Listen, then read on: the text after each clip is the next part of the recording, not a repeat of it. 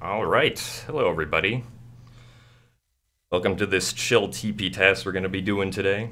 Hope you guys are all excited. With me I have Pheenoh and Dragonbane on commentary. Hello. Hello.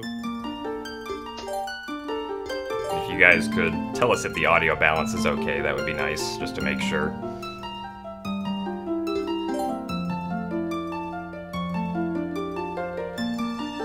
But yeah, so right now we're just creating our file with file name round 2. And let's get started.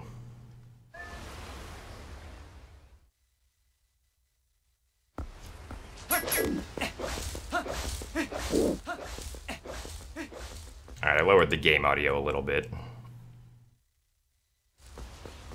Should hopefully be okay now.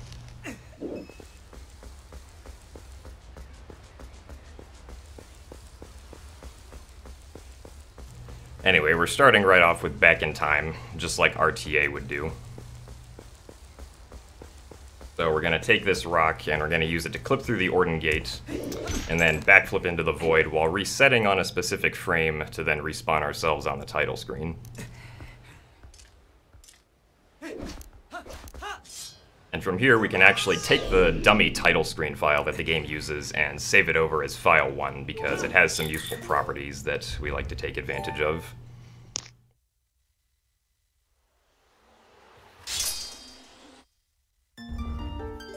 Reset.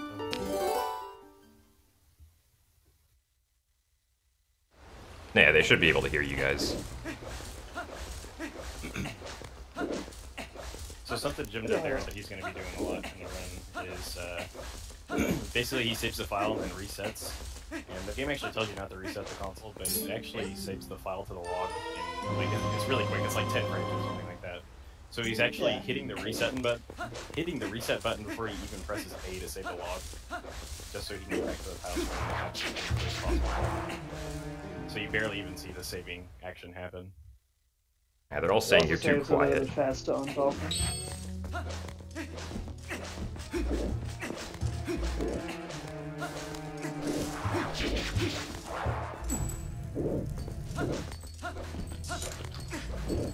Alright, Discord should be louder now. The beginning of this run is mostly just a lot of rolling around and collecting the lantern, so it's a good time to balance the audio. If you guys could try saying something else. How is everyone? Hello. It's me, DB.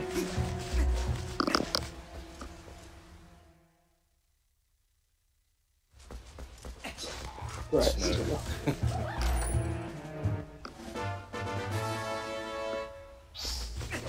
Also, yes, the language choice that we have for this run is the German version.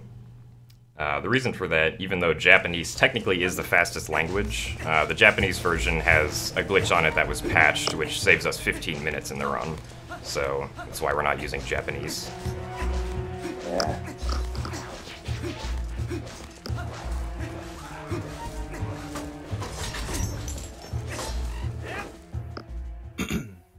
Something you may notice in certain areas when Jim is rolling, like right here, he'll roll and then wait a little bit before the second roll and then roll again. That's just to cover the maximum amount of distance at the top speed that you can achieve. The speed scaling in this game is really weird. Yeah. Also, Gymnast uses a lot of angle locking, I guess. You can explain this, maybe? Oh yeah, well, I call it angle locking. I think everyone else just calls it analog glitch.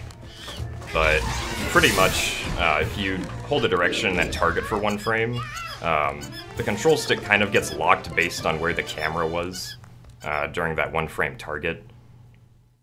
So it allows you to like turn the camera however you want without having to worry about the control stick direction being affected. Yeah. That's why you hear the camera sound a lot. Of it, like focusing.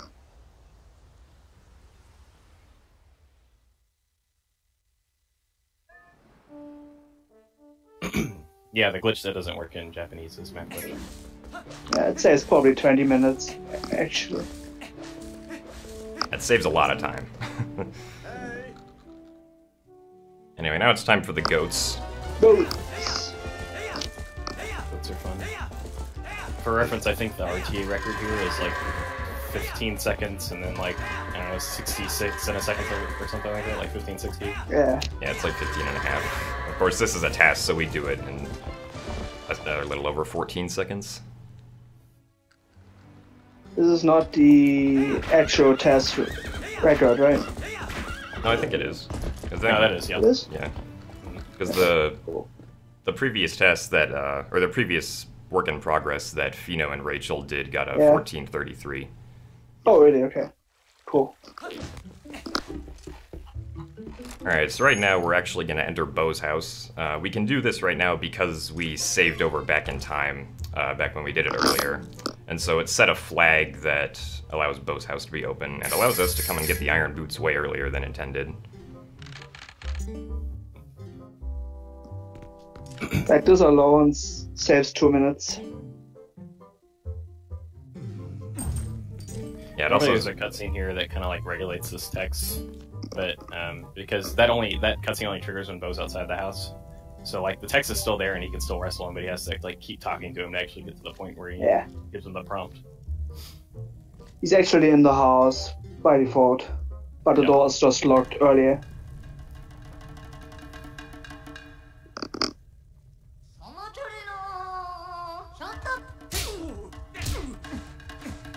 Now, this part of the wrestling is actually RNG, which moves Bo can do, but because this is a task, obviously we can just get perfect RNG.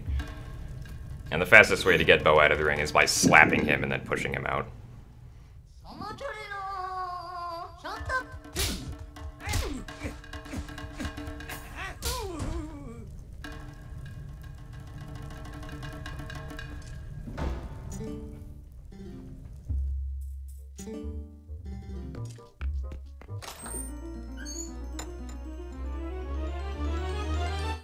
So now we get the iron boots at 6 minutes and 43 seconds. Really good. Pretty solid time. Yeah. Also right here, we went out the right door of Bo's house. The right door in a set of double doors always has the faster animation. So that's the door that we use each time. It also conveniently sets us closer to where we need to go.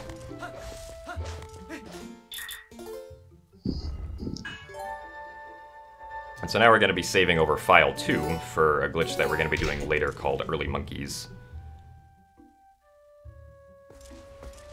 Good bonk.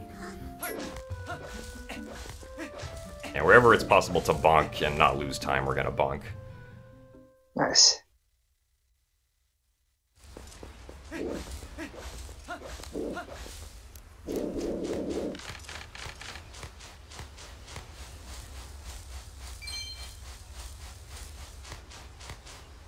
Yeah, doors are important. The right door is always first. I think there are some exceptions to that in Hyrule Castle, though, where it doesn't matter which it doesn't side matter. of the door you go through. Yeah. For some reason in Hyrule Because you Castle, come out of the center. yeah, you'll always come out the right door. Anyway, now we're a wolf. We've wrong warped into the Okami TAS.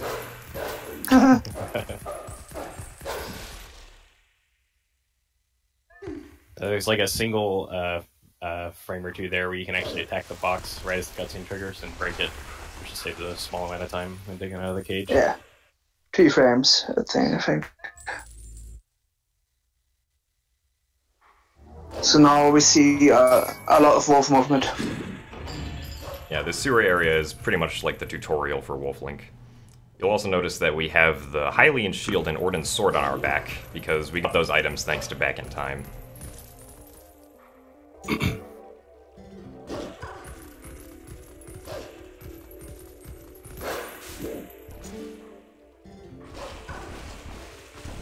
Back in Time also, whenever you do Back in Time, Link's file name actually gets reset back to Link. So even though we entered in a file name at the beginning, it's not going to affect anything here. It's still just going to be called Link. And Epona is still just going to be called Epona.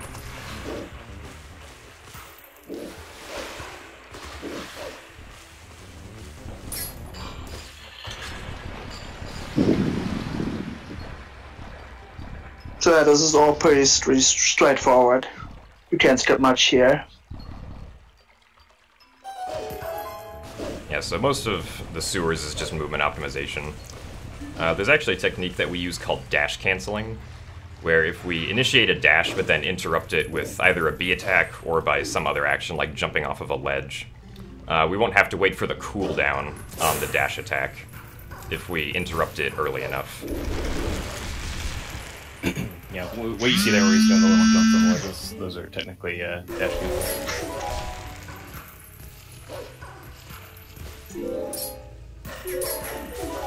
There's also these first frame Midna jumps that we can get whenever we need to jump somewhere with Midna.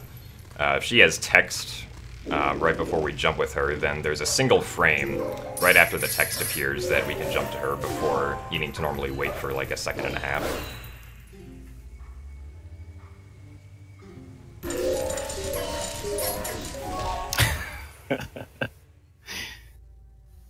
I love the map spam. There's actually a text skip he did right there. Normally when you come out of that area, Midna talks to you, but there's a frame where you can jump before she talks.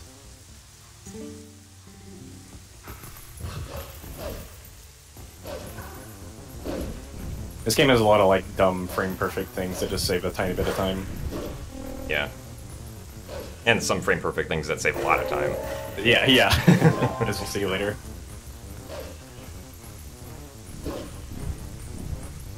Alright, so now right here we're going to save this file over slot 3, which is again going to be used to do back in time once more later.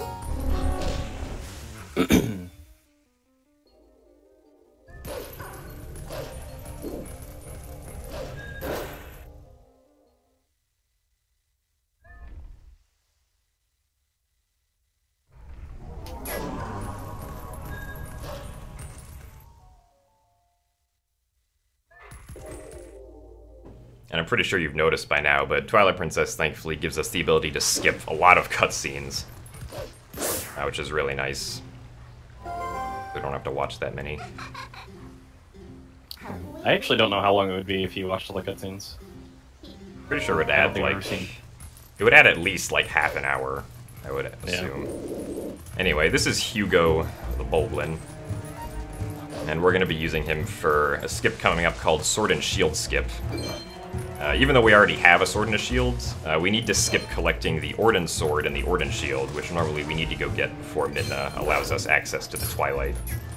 But the trigger that Midna has to try and stop us from going into the Twilight is only a ground trigger, and behind it there's an air trigger that allows us to go into the Twilight. So if we can jump into the air trigger without touching the ground, then we can skip that trigger and skip the Orden Sword and Shield.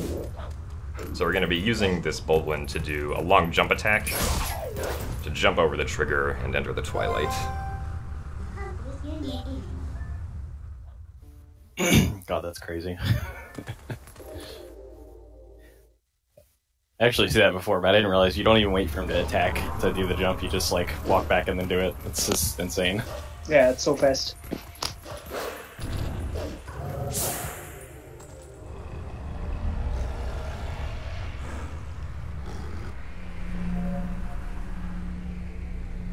Yeah, so now we're in Fair and Twilight. We're actually not going to be completing this Twilight section. We don't have to collect any of the bugs. But we still have to defeat some Shadow Beasts. So the goal with these Shadow Beasts is that we need to kill 2 of them so that the 3rd one reawakes them, and then we can go back to Midna to learn the Midna charge. When we do spin attack them, we want to hit all of them on the same frame so that we only get 1 hit stop effect. Because if we hit them on different frames, then we'll get multiple hit stop effects, which will waste a few frames. And Jim also did something there that I think he does on basically every Shadow Beast fight, where he actually doesn't target all 3 of them with the Midna attack, but he manages to line it up perfectly so that when he comes back to hit the 2nd one, it actually hits the 3rd one too, which saves time.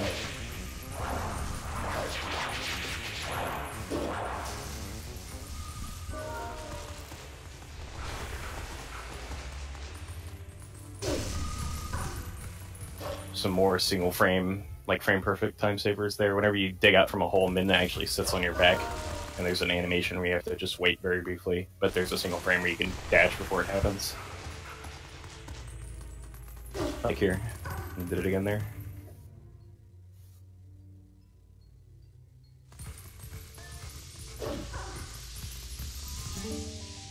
Yeah, so now we need to get through the poison fog area. And normally we need to do minute jumps across these pillars, but with some precise regular jumping we can just get across them. Yeah, it saves the time of Midna having to go over to where you have to jump.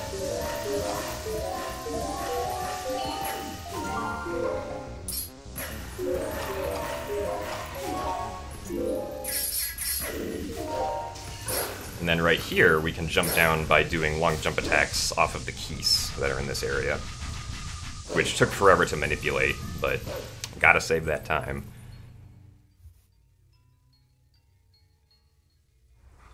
And so now we're gonna do one of the bigger sequence breaks of the run called Early Master Sword. By using a super jump off of this Shadow Beast, we can jump way high upwards and get out of bounds.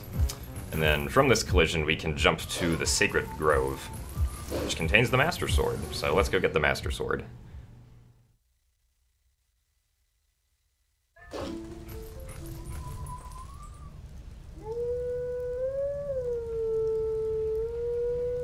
I mean, you can try to do that in a real-time attack, but it's really hard.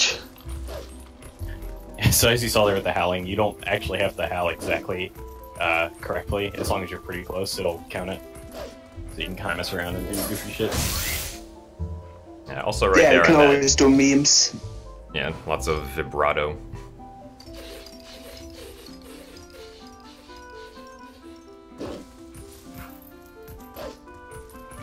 You may have noticed back there on the ledge before I got the first hit on Skull Kid. It looked like I teleported up to the ledge immediately. There are a few ledges in this game that are like that, where if you like climb up at the very edge of it, you'll just kind of go up it immediately. Saves a few frames.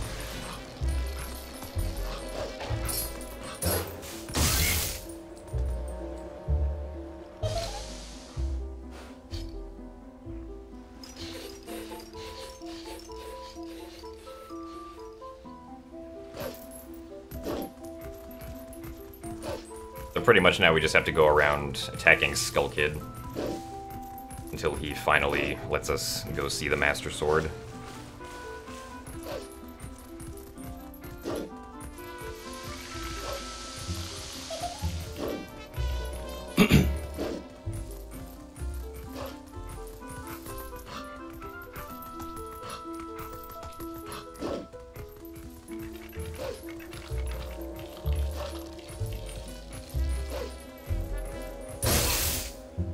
If you B-attack the Skull Kid here at like the perfect angle, normally you're supposed to stay up there on the ledge where he just was, but you'll actually just spawn down here in the cutscene on the ground, which saves a little bit of time. It's actually, I had to do this before, and I remember it being pretty difficult to get like the correct angle to spawn down there.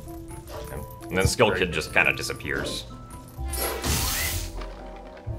Because the developers probably assumed you wouldn't be able to get to him that fast.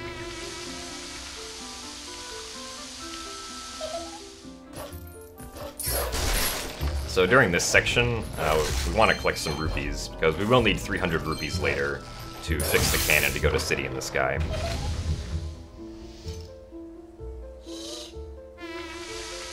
And on each one of these cycles, we only want to kill one of the puppets, because if we kill multiple of them, then we get multiple hit stop effects. And the less hit stop effects we get, the more frames we save.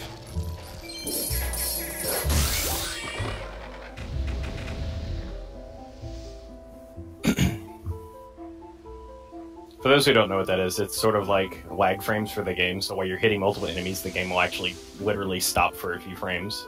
Yeah, it's meant to create like a dramatic effect when you deal damage to an enemy.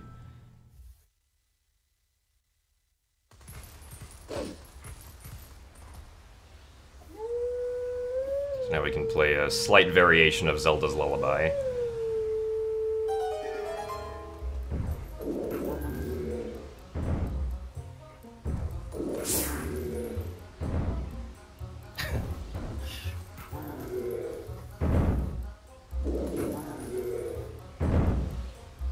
There's actually like multiple solutions for this puzzle, but most of them are just as fast as the other ones.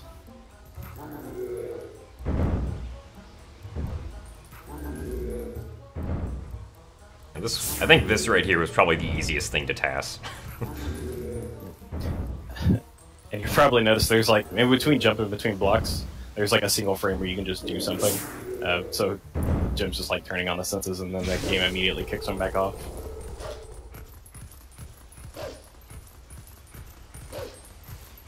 And so now we get the Master Sword in under 20 minutes. It's insane. The fastest Master Sword RTA time. It's like, yeah, like a high 20 or something like that. Low 21.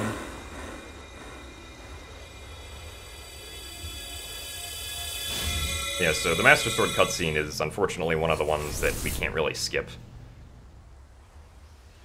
But the Master Sword early on is very useful because it gives us the ability to transform between Human Link and Wolf Link while we're in Twilight. And it also gives us the ability to map warp wherever we want using warp portals.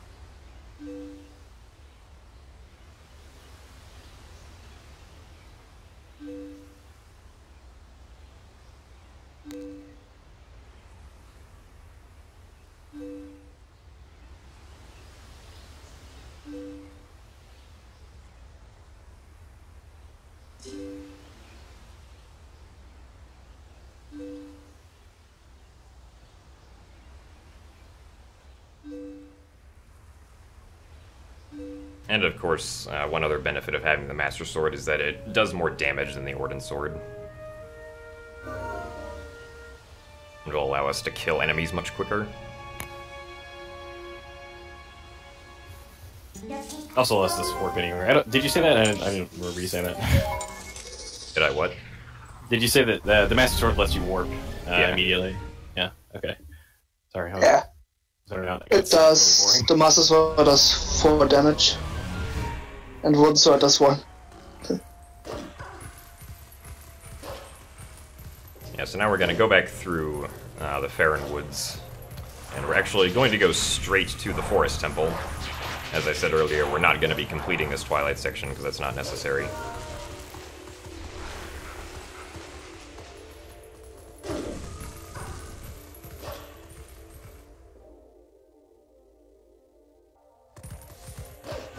Now that we did this earlier, but we can take a little shortcut through this cave as Wolf Link. Saving a few seconds.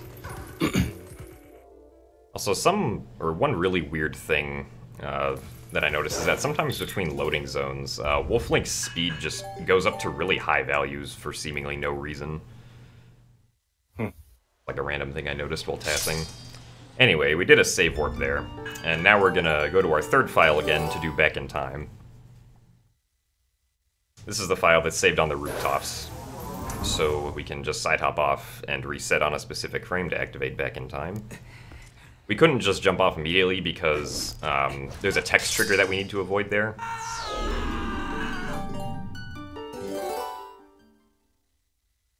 And so now we're going to load up file 2 after doing what's known as byte Back in Time equipped. And then we're going to reset that file and then skip the cutscene it spawns us in as quickly as we possibly can, which will set an internal value in the game called the boss flag to a value of, I think it was 39. And this particular value is useful because it's also linked to the amount of monkeys that you have in Forest Temple. So because of this, I won't have to collect any monkeys in Forest Temple. I'm just going to get monkeys, pretty much.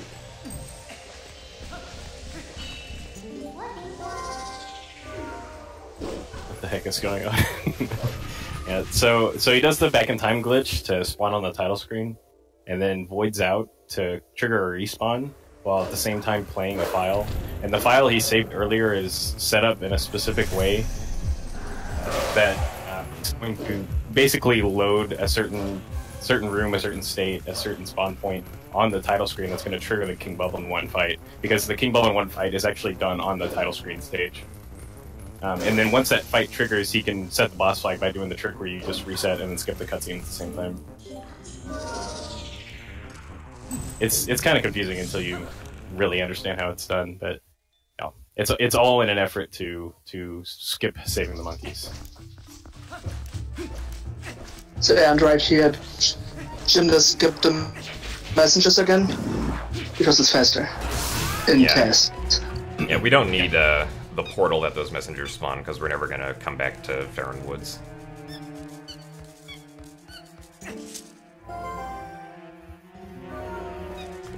Anyway, we can manipulate these spiders to never get us while we climb up this these vines right here. Normally if you try that in RTA, the spiders would probably decimate you every single time. Alright, so we saved 1 monkey. The one right at the beginning. We're forced to save that one no matter what. But now when we open this door, we're magically gonna get 3 more monkeys, which is enough to cross the bridge to go to the Gale Boomerang mini-boss room. So this is the effect of what we did on the title screen earlier, is now we magically get these 3 monkeys. And so we don't have to do basically any of Forest Temple.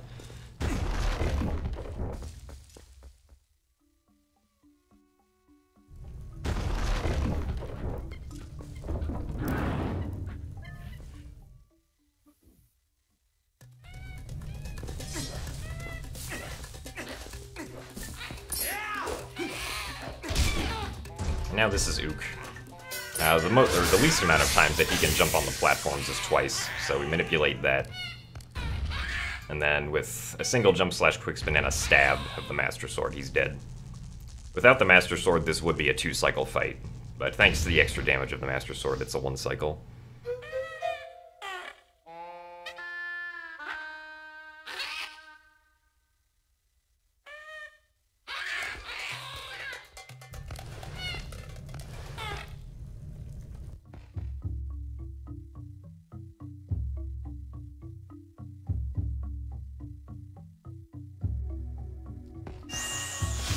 Now we get the most broken item in the game, the Gale Boomerang.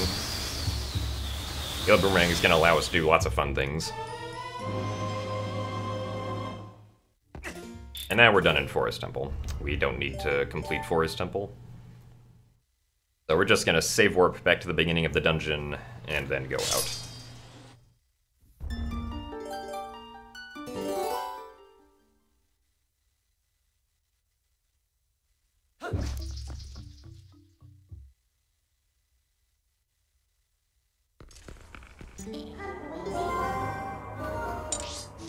And it's faster to warp back to the one portal that we have right now. Because thanks to the boomerang... yeah, you can go ahead. So Jim mentioned earlier that Warren won't be coming back to North Huron. There's actually a gold wolf there with that teaches you Ending Blow. We actually do need that wolf, but we'll be getting it a different way later on. Yeah, the one hidden skill, or the first hidden skill, the Ending Blow, is required. If we don't get the Ending Blow later, we actually can't deal the final blow to Ganondorf to complete the run. That's like the one requirement. Anyway, right here we're going to use the Gale Boomerang to do a long jump attack, and skip over the trigger that tries to block us from getting out of Farron Woods early. And now we're in Hyrule Field. And so for those not in the know, the long jump attack is basically just an abuse of a targeting system. Basically, if you target something that's either over a void or over higher ground than where Link is currently standing, Link will jump to it at a really high speed. And when you throw the boomerang, if you don't move at all, you'll actually target the boomerang, so you can abuse that to throw the boomerang into out of bounds or just high up areas to let you jump really far when you're not supposed to. He's going to do it here to skip the postman. Yeah, this is also the reason that we choose the GameCube version for this TAS over the Wii version, because in the Wii version you actually can't do the long jump attack with the Gale Boomerang, which is why it loses time.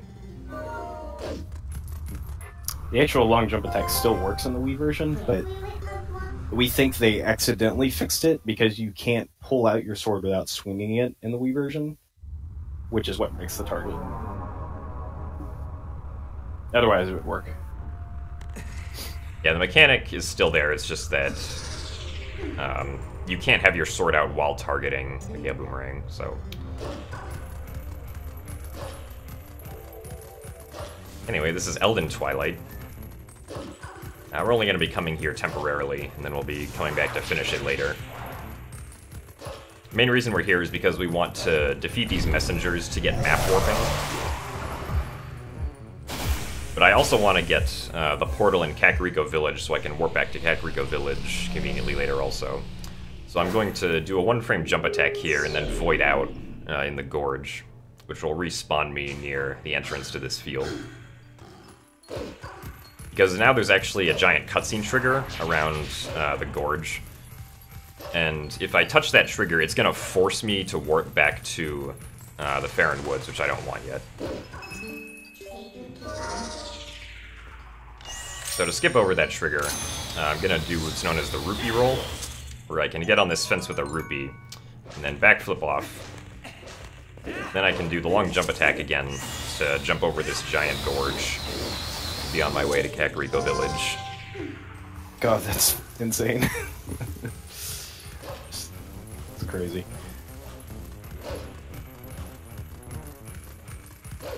So right here, there's a gate, but thankfully gates are broken, so we're just going to run through it.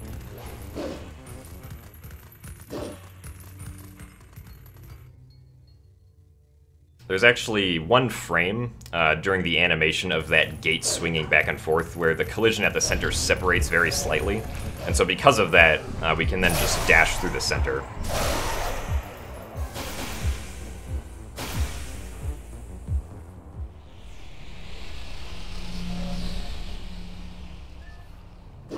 It's worth noting, and you're going to see it here, but because Jim got the Iron Boots so early on and you're not supposed to have them, they actually tied the King Bubble 1 fight here later on to having the Iron Boots. So when you see Jim run around weird here, it's because he's avoiding that trigger. He doesn't want to hit it. Because the King Bubble 1 fight is not necessary, we're going to skip it completely. And then the cutscene trigger here for map warping is gigantic. You can actually hit it from the other side of the bridge, which is really convenient.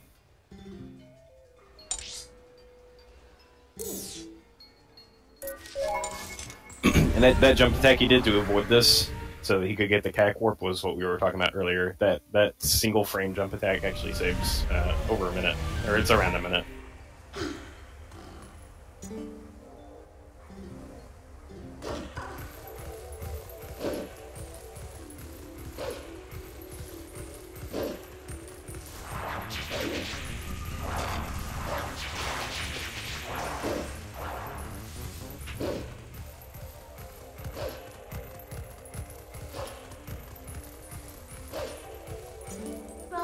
So Jim takes the Force Warp, and then instead of going right back to Kak, because we have map warping now, he's actually going to go to Linear. Just the route works out better. Yeah, so now we get to dash across Hyrule Field once again. Very exciting. You'll notice that Wolflink's shadow right now actually has Midna on his back. But Midna doesn't appear on Wolflink's side because they're not in the Twilight currently. Which is kind of strange.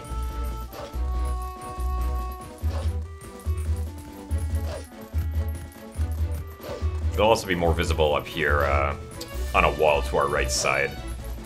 Once we clip past this gate also. So just like the other gate, we bonk into it, and then during the animation we can run through it.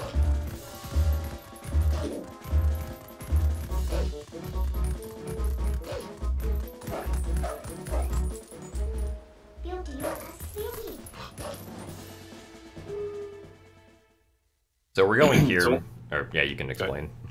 Okay, so once you get to a certain part of Lanera here, Jim just kind of waits because you have to wait for the area to load in, and once it loads in, it automatically warps you to Lake Hylia Bridge. And then of course he jumps in, and he's actually going to go to Lake Bed right now. The RTA strat here is actually to swim and do this as human, but because this is TAS, we can actually RNG manipulate a rupee and then do a very difficult trick called rupee dive. So you clip out of bounds. And so once we've fallen out of bounds enough, we can just swim to the loading zone for the lake bed temple. This trade is frame perfect. Yes, yeah.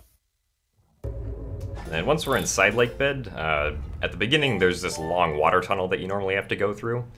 But if we save warp, we can actually teleport out to the first room instead of having to go through that tunnel. And that only works because we have the Master Sword right now.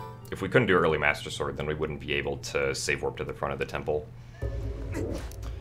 Anyway, here's another gate, and we're gonna skip it. Poor gates, man. Yeah.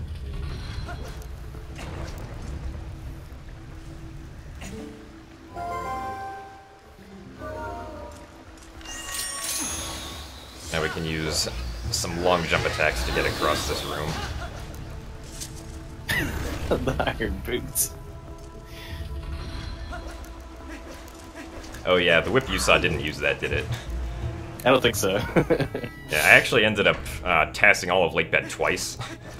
Because I missed a 5-second time saver before lake bed originally. Anyway, now we're gonna walk out of bounds up these stairs so that we can do a really precise long jump attack over to get Ugu. This is so we can return to lake bed later. This is one of my favorite strats. God, that's crazy. Normally you don't get to Uku like that. You have to do a much more slower way of doing it, but that LJ is like TAS only, so he's able to do that. It's just crazy.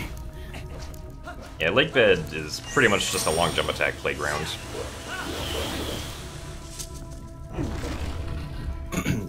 There's actually going to go into the backside of the Deku Toad fight, which you're not supposed to be able to do anything from here. You just kind of see a locked gate and turn around.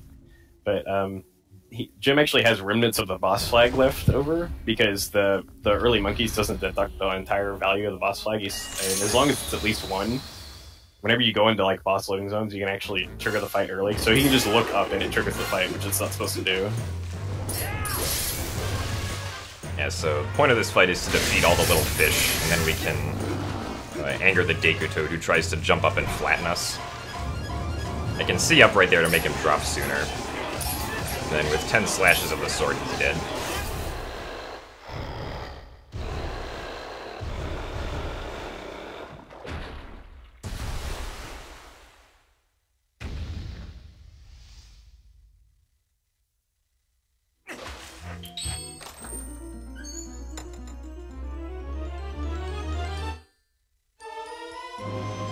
Now we got the claw shot early.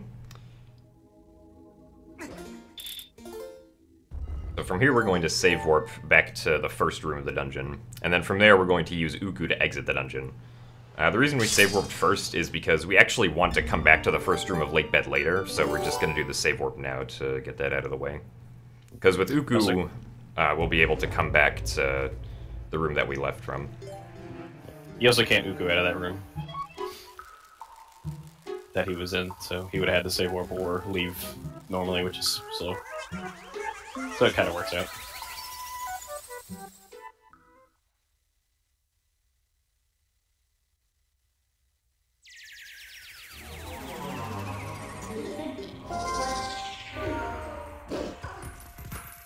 Alright, so right here you'll notice that I'm not entirely running in a straight line.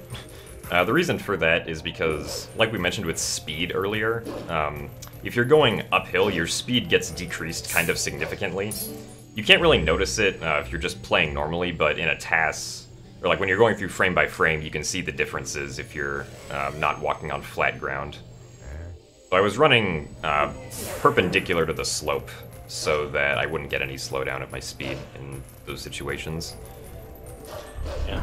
There's actually a way to get around that and just run in a straight line without losing the speed, but unfortunately the technique to do that wasn't found until about, I don't know, a quarter of the way through this TAS. You're gonna see it whenever he goes into Elven Twilight. Yeah, that's one of the problems with long tasks like these, is that tricks will get discovered while the task is being made that could have made earlier parts faster. Nice LJA. The underwater LJA.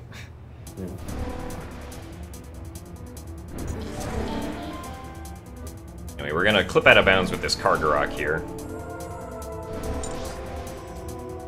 And fly through this area out of bounds. This map kind of zigzags, as you can see on the bottom left. But if we're out of bounds, we can just fly through it pretty straight.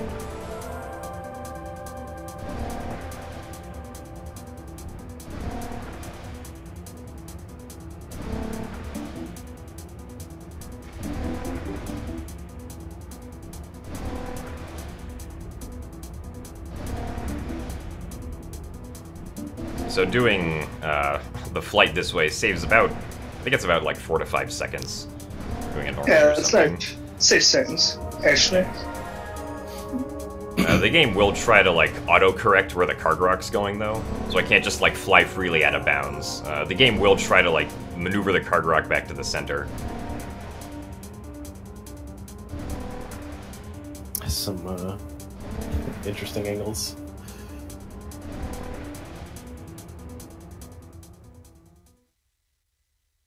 Well, there's another Midna text here, but he's just going to jump out of it. And again, the reason I'm not running in a straight line here is because I get less slowdowns if I run in the pattern that I just did to get to the loading zone. Invisible hills.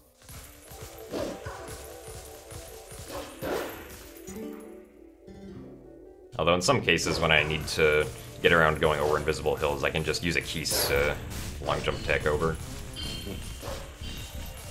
So Jim mentioned earlier, anytime there's text before Midna jump, you can actually, there's a single frame where you can jump to where Midna is going to be. For some reason, on this jump, it doesn't work. It's the only one. It's very strange. Yeah, also there, I did a lot of jumping up the slope that I was climbing, because jump speed is faster than the speed that I would have had climbing the slope regularly.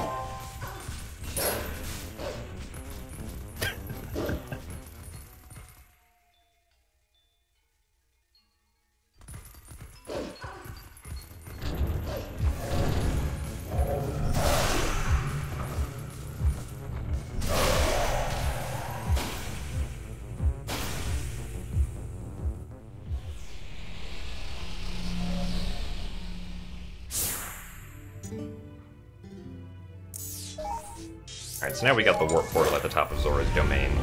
And now that we have that, we're going to go back and complete the Elden Twilight.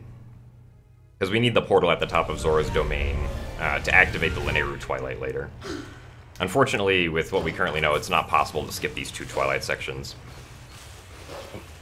To thaw the domain and complete Lineru Twilight, you have to use the meteor that drops in Death Mountain.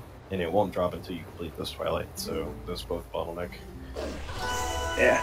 The only reason you do Elden is to start now. Yep. And normally you're supposed to start this by going into Renato's Sanctuary, but we can actually do a trick to do it backwards and skip the cutscene in there.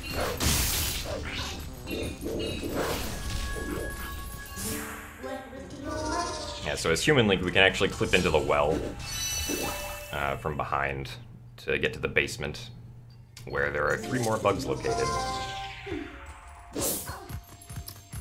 And again, this skips that whole section where you have to grab the torches and light them and move the statue. Saves a little bit of time.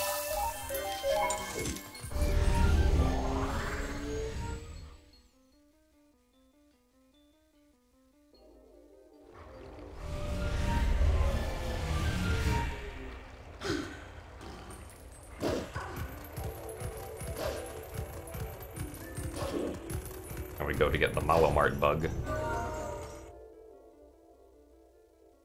Now with this bug, we can actually agitate it by bonking from below, and then having it just kind of drop down into us.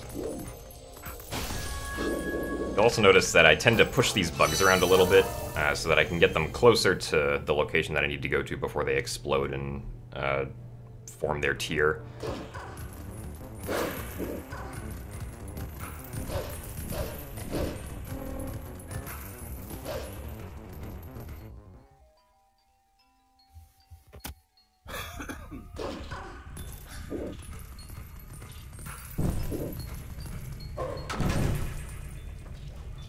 This bug here is actually kind of picky. If you're standing in the wrong spot, he actually won't jump down. Dash cancels up the stairs just because this thing moves too slow inside. His movement here is really awesome. Yeah, there was also a yellow rupee that I collected right there. Because again, I need 300 rupees eventually for the City in the Sky cannon.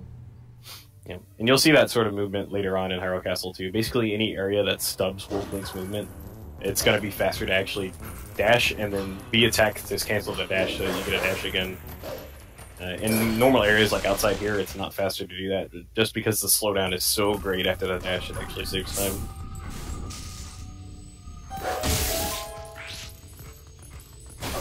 Yeah, so more bugs, more rupees. Alright, so like I mentioned a few minutes ago, one of the problems with long tasks like these is that techniques will get discovered like while the task is being made that could have made earlier parts faster. And one of those techniques is brake sliding, which we'll see right after we crash through this window. So now you're going to see Wolflink do a lot of moonwalking all of a sudden, because this is when brake sliding was discovered. And so brake sliding is a useful task-only technique, or it's basically task-only, because it allows us to conserve speed as we go up slopes, and not get affected by the slowdowns that would normally happen. Right here, we can do a precise jump over this ledge to get to this bug early, and kill it before it goes in the house, which will then kind of like despawn the house and give us the tears without us having to go inside. And there's a text trigger there with Midna, where she talks to you about the house, which only appears after you've gotten the tears, but or after the house explodes, but Jim just ran around it, basically.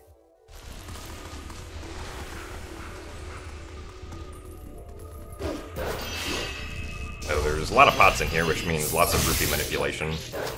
Lots of blue rupees. It's a nice rupee count.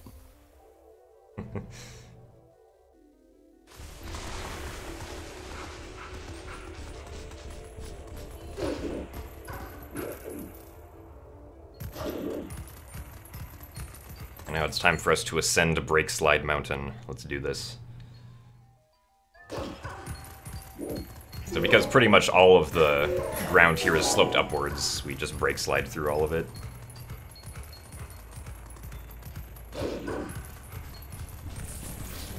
Brake slide speed trails very slowly, so he'll dash and then brake slide and then wait a little bit, and then typically we'll dash again just because it's quicker to get back up to speed and start a new one. Yeah, that's used in a few locations, but not very many. Only during like really long running sections as Wolflink. It's mainly useful only as Wolflink also. There are a few human Link uses, but the bulk of the time saved with brake sliding comes as Wolflink.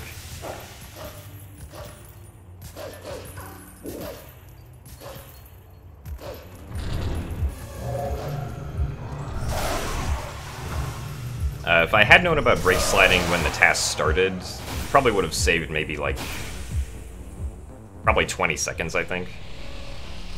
Yeah. There's a steam cycle, like frame path.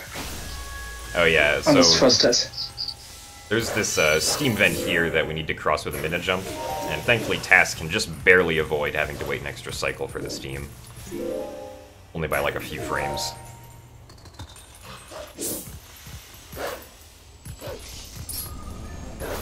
And that bug, for some reason you have to wait for that bug to become vulnerable. But that's it for Elden Twilight.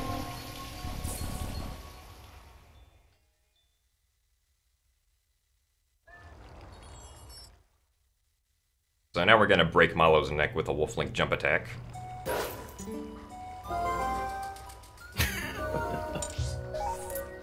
Just a little funny thing we can do there.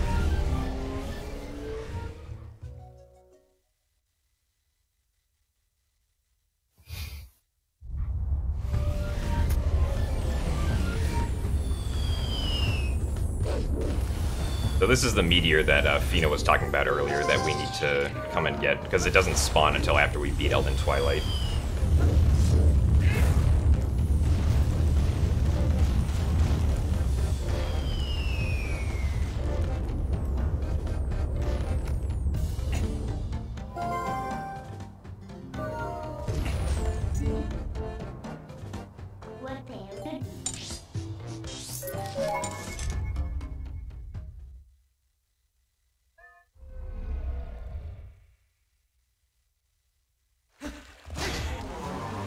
So right here is Human Link. I side hopped out of a text trigger, and then I decided to go under the water with the iron boots to get to like the main part of Zora's domain, and that allowed me to skip having to go through trigger with Rutella, who normally would want to talk to us for a bit there.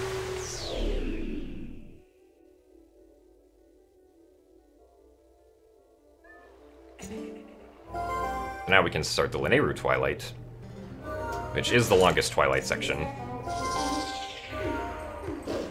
But it has lots of break sliding, so it should be fun.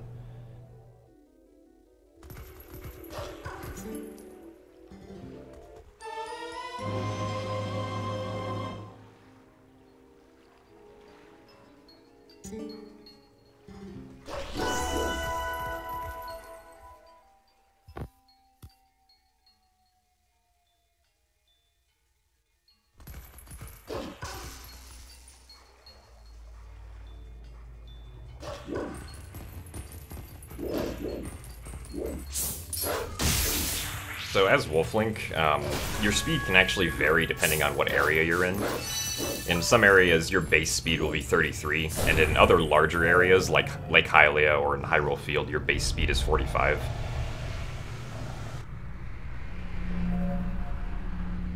Which is why sometimes it looks like Wolflink is running kind of a little slower or faster than usual. It just depends on the area. Good funk.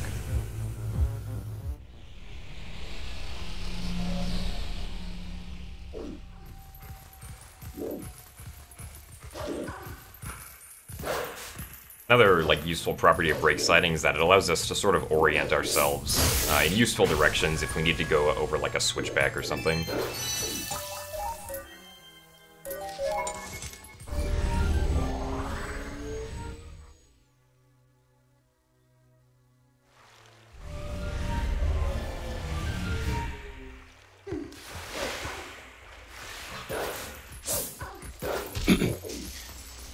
So Jim skipped the Rutella cutscene earlier, and it's actually still here, so he's gonna have to skip it again. Yeah, there was actually a way found much later in the TAS that you can actually skip the Rutella cutscene as Wolf. So unfortunately we didn't get to implement that either, which saves like 6 or 7 seconds.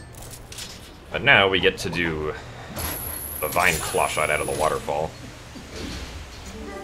Which is like insanely precise. Yeah. That one so shot good. It makes it look easy, but it's actually the like best. crazy precise. Yeah, that took like, I think that single claw shot grab took like 3 hours to get. I was like begging gymnasts to do this.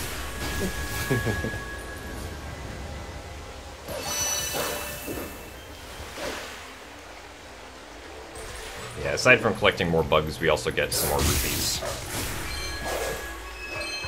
We get 6 in the grass right here. It doesn't waste any time because we have to wait for a few seconds after a tier forms before we can actually collect it, which is kind of annoying. That was one of the things that they actually changed in Twilight Princess HD, is that you can collect tiers immediately after the bug dies without having to wait a few seconds.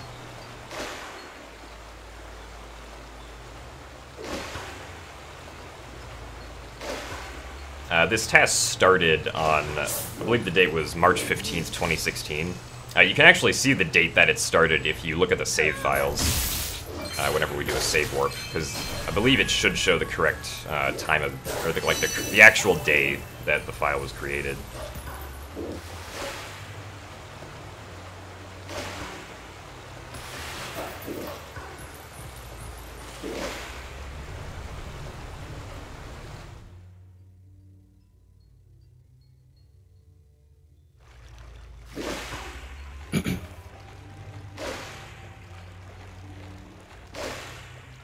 So this is one of those situations we were talking about earlier where we're going to do a really long brake sliding session, but because the brake slide speed tapers off slowly, it's faster to eventually turn around and then start it again to get the higher speed.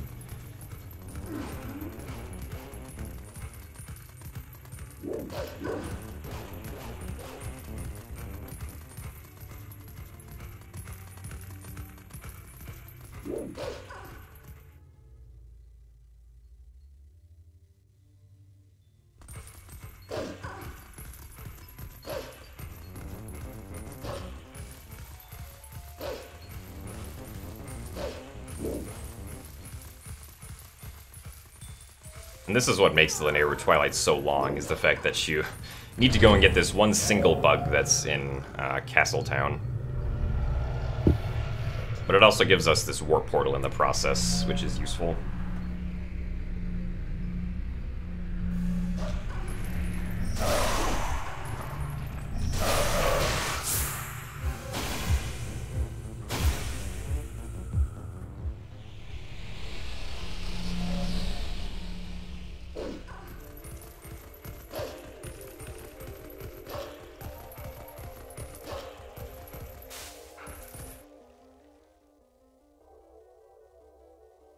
So here we're going to see some more dash canceling, because, like I mentioned before, the speed in like Castletown and inner areas is like it's just so slow that it's actually faster to dash cancel the dash and then dash again.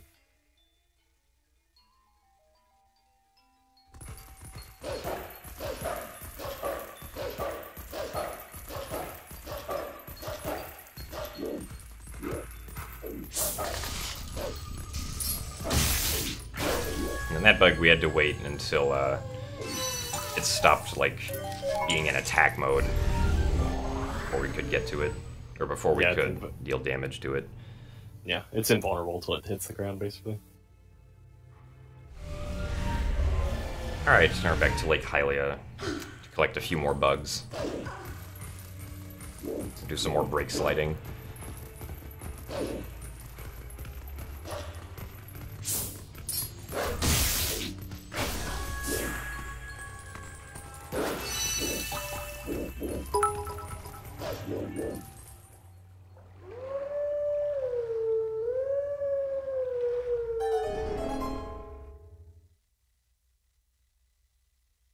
So some of the bugs are in the flying section with the Kargarok. So we will be collecting these also. This first bug we're actually going to bypass, because if you fly past bugs in this, they'll actually fly back towards you. So this one's going to appear in the top left. And just runs into us like that.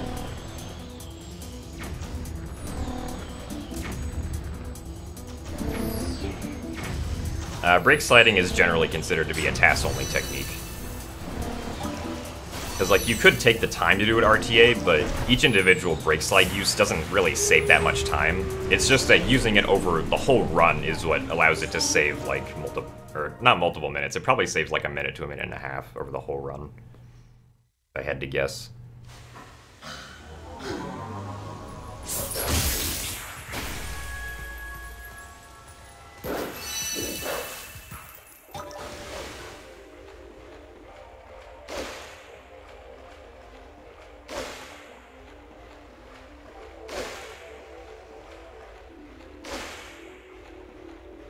Alright, time for the boss bug. You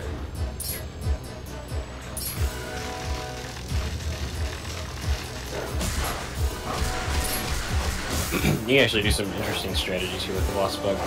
So normally he's supposed to run around in the water and then attack once, and then go up in the air, and then attacks again, and then you can hit him. But you can actually stun him out of his first attack if you do it right. Basically, you just collide with him right as soon as he hits the platform, and you can grab him again immediately. Like most bosses, there are 3 cycles to this. And then after the 3rd cycle, the game wants you to normally do like this giant charge attack on the bug. But we can actually cut that charge attack short to save time by starting it and then bonking on the bug, which will start the cutscene immediately of the bug dying.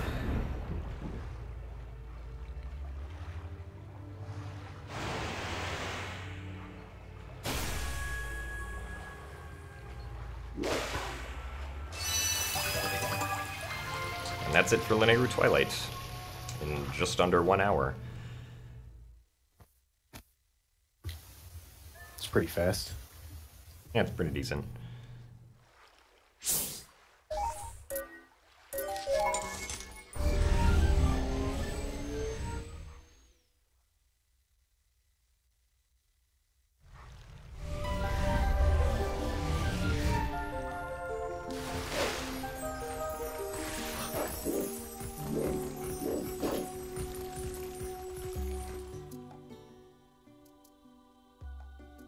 Alright, so now we're going to be going to steal the bomb bag from the canoeing minigame.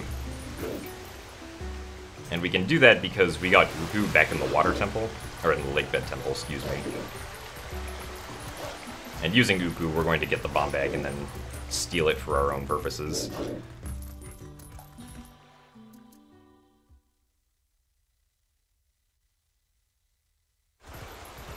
Yeah, normally when you're in the bomb bag minigame, you can't really do anything other than save warp to get out. If you try to leave through the door, she takes the bomb bag back. If you try to save warp, it deletes the bomb bag. But they forgot to check to make sure you can't actually coup out of there.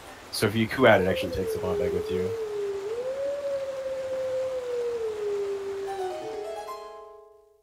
Yeah, so here we're gonna be playing the Requiem of Spirit, so that we can then spawn Golden Wolf near Hyrule Castletown. And we're going to be using that Golden Wolf to learn the hidden skill, the Ending Blow. Because it doesn't matter what order you go to the Golden Wolves in, or which ones you go to. The hidden skills are all in a set order, so whichever Golden Wolf you go to first will teach you the Ending Blow.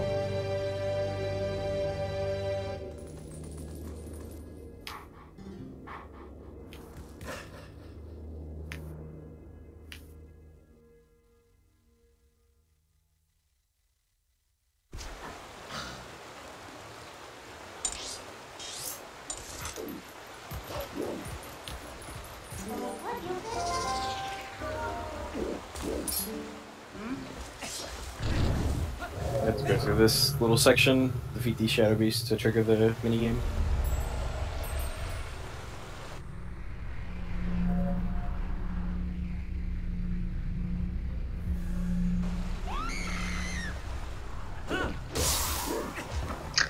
Unfortunately, a little bit after Gemnus finished the segment, there was a new trick discovered that saves 20 seconds and skips the wall bombs in 8-bit. Oh yeah. Yeah. So we're gonna steal the bombs and go back to Lake Bed. But like DB just said, we need to get water bombs to get permanent bag, because we need to have a bag at the end of the game to do some tricks. And there was a way discovered pretty recently where you can actually get the permanent bag, which is the Goron bag, without water bombs. But when Jim did this, it wasn't known. So right now he's going to empty his bag to get the water bombs in that chest back there, so that he can get the permanent bag.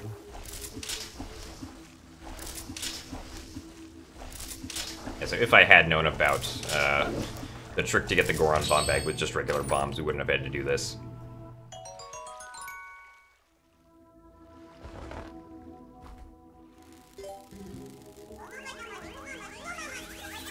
So now that we have the water bombs, we can warp out of Lake Bed and then warp back to Zora's domain.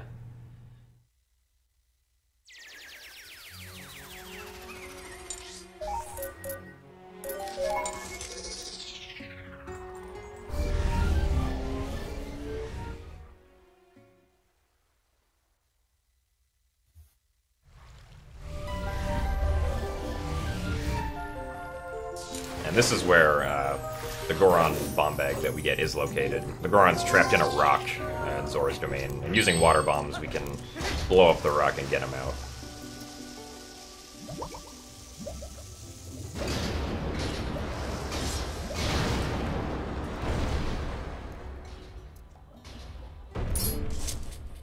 And this is one of the reasons that German is the fastest language, is because you probably didn't see right there, but the bomb text, or the text for the bomb bag was instant, which only happens on the German version. I'm not entirely sure why that is, but that text box is just kind of broken, I guess. And so if you're keeping track, he has a temporary bag from Iso with water bombs in it now, and then a permanent bag with regular bombs in it from the Goron. Unfortunately, he's going to save warp in a little bit, and that's going to delete the temporary bag with the water bombs, but he still needs water bombs to fight the Lakewood boss. So what he's doing now is dropping his regular bombs as he goes along to Snow Peak, so that he can eventually get water bombs later. Yeah, so right now we're doing the map glitch, which will disable all the loading zones on this map. And this is useful in Snow Peak Province, because normally if you try to go here early, the game will void you out if you go too far up the mountain without the Reekfish scent. But because we disabled loading zones, the game can't void us out like that now.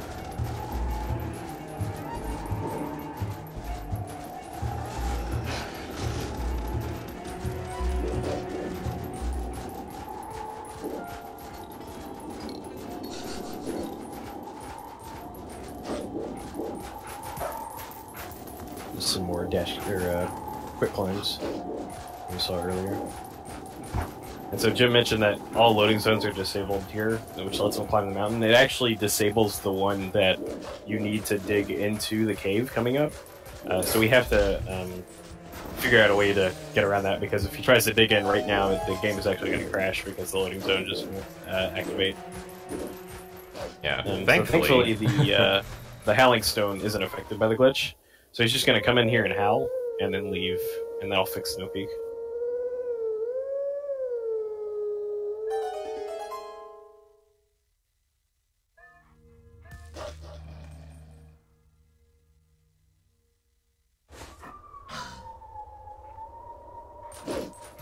Yes, now map glitch is fixed, and we can dig into this loading zone without the game crashing, and continue on our way to Snow Peak.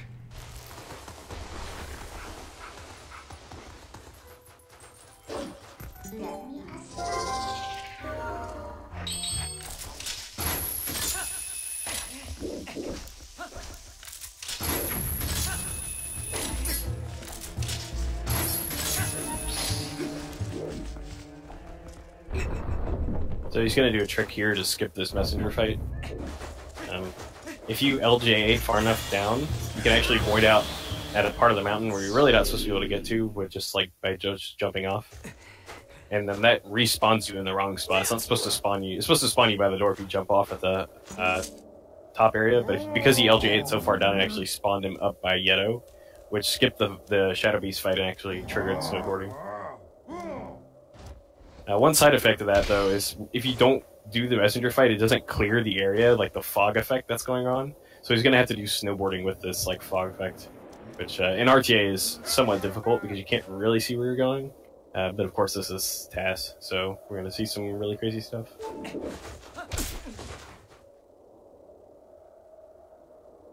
Yeah, so the fastest snowboarding speed that you get is while you're in the air. So we want to have as much air time as we possibly can, which we can extend by doing spin attacks in the air.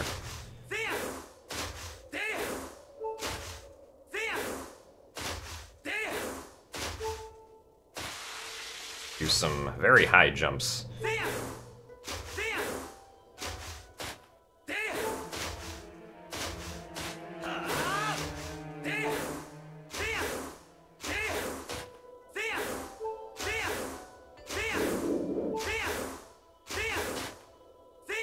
The 5.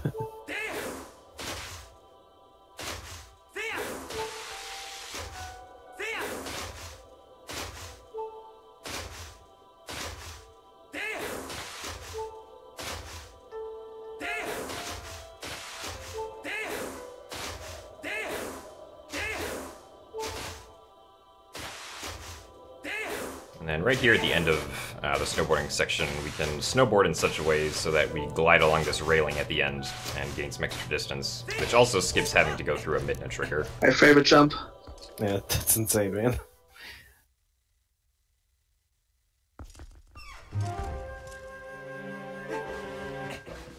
Now we're into the Snow Peak Mansion. This is one of the more broken dungeons that we're in. Pretty much every room has a trick in it. Right here, this ceiling doesn't have collision because normally you're not supposed to be able to get to it from under there. Normally you're supposed to, I believe, blow it up as a bombable floor and then go through it.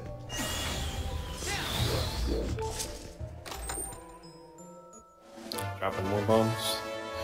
Just to get rid of them. Also, it's kind of worth noting, well, hang on, I'll mention that in a minute. Right here, he's going to do a trick where he actually clips into the floor, and then goes straight down, saves a little bit of time. It's just, the collision there is weird, where all the objects meet, that you can just flip straight for the floor. But what I was going to say is you can actually... The only reason we are even coming to Snow Peak is because we want the dungeon item to stun Zingant. If it weren't for that one bottleneck, we wouldn't even need to come to this dungeon. And so this skips the cannon puzzle here. You can just run behind the Snow Peak and then open the door backwards. Yeah, unfortunately, loading zones in this game, for the most part, if they're behind a door, they're triggered by the door. So, like, you have to open the door for the loading zone to activate. You can't just click behind the door and load the fight. Alright, this is the Dark Hammer. Right here, as I kill him, there was actually one frame right before he died, where I actually picked up the ball and chain right before the cutscene. So, right when his death ends, I'm just going to immediately get the ball and chain, even though I'm nowhere near it. Next to it on the ground.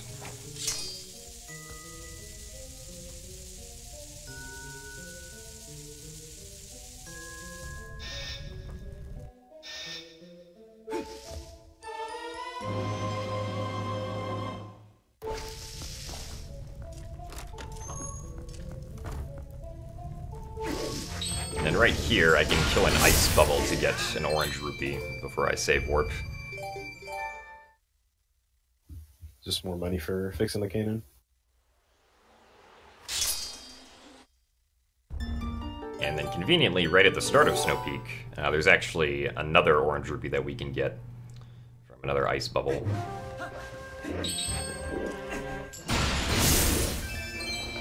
Or we use Uku to go back to Lake Bed. Orange rubies are worth 100.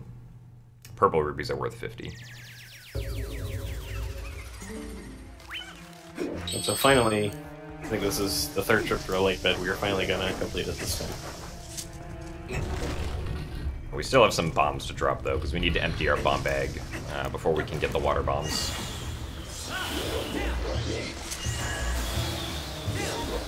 The game will only limit you to having 3 explosives out at once, so the second to last bomb I throw into a waterfall to have it immediately despawn, so I can more quickly pull out the last one and get the water bomb chest as soon as possible.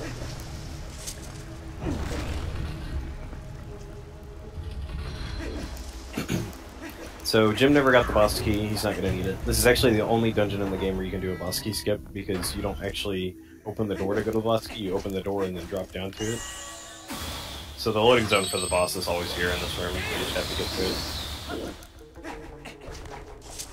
Here we go.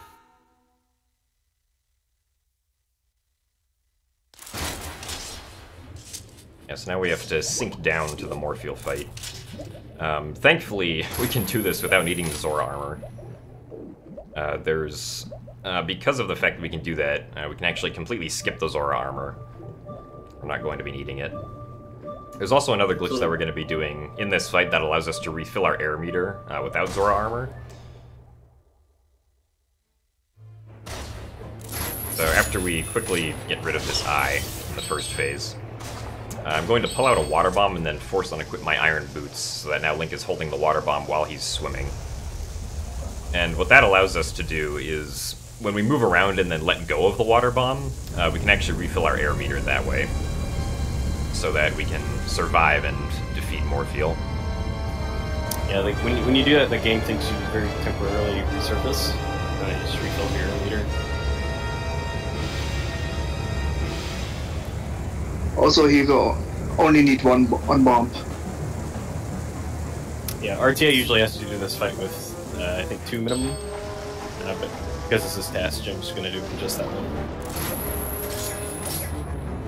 You can actually do a trick here to put on iron boots and then attack Morpheal. And normally you have to wait for her to throw you off, but you can force unequip the iron boots and that'll pull you off immediately. And then you can just keep redoing that to keep getting hits. And she's dead.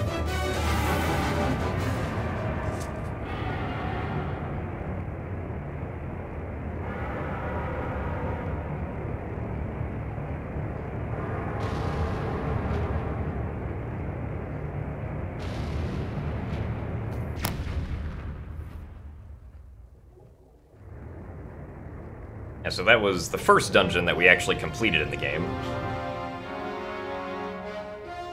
Even though we've been to Forest Temple and Snow Peak earlier, this was the first dungeon that we actually beat a boss in.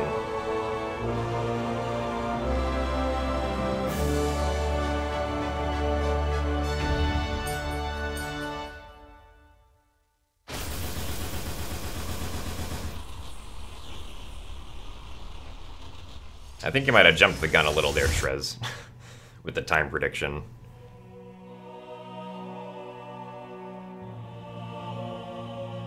I believe we complete Lake Bed at like 16:01, or like 1:16 flat or something.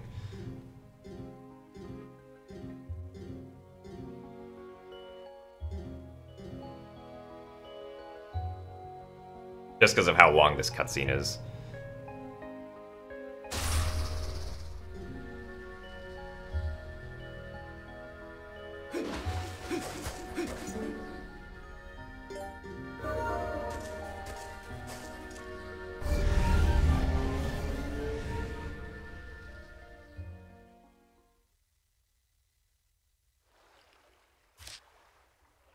Alright, now, so with Lake Bed complete, we get to the Midna's Desperate Hour section of the run.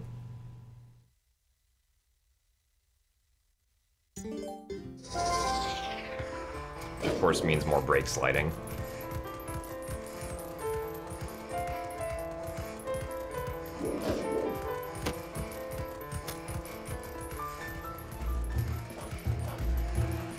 I forgot the heart piece? Oh, well, looks like the TAS is ruined. Gotta go back and get the heart piece. Go back.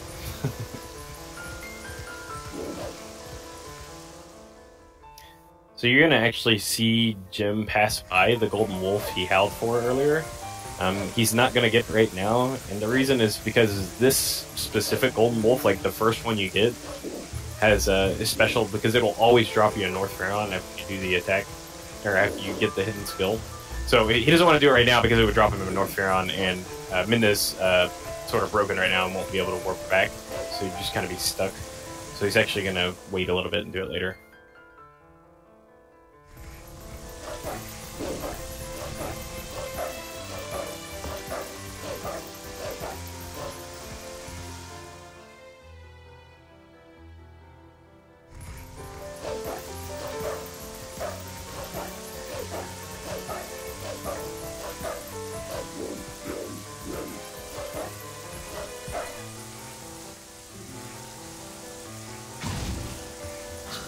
Really good movement there.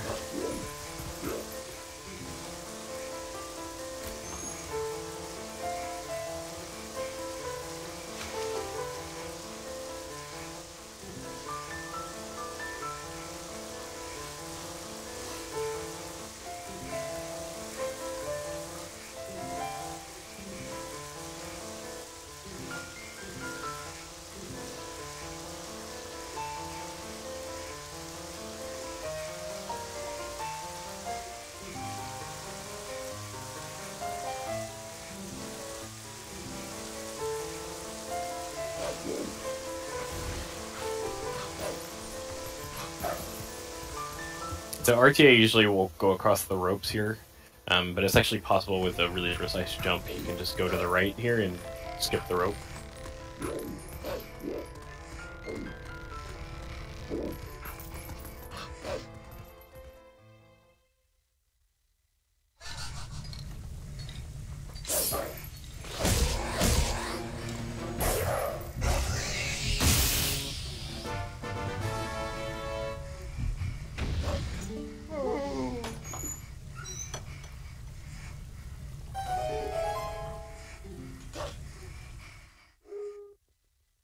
Alright, back into the sewers we go. After our introduction to Poe Souls. Now this area is actually kind of interesting. This area has a base wolfling speed of 45, but it quickly lowers you down to 33. But with brake sliding, we can actually keep the 45 speed and move much faster than we normally should be able to.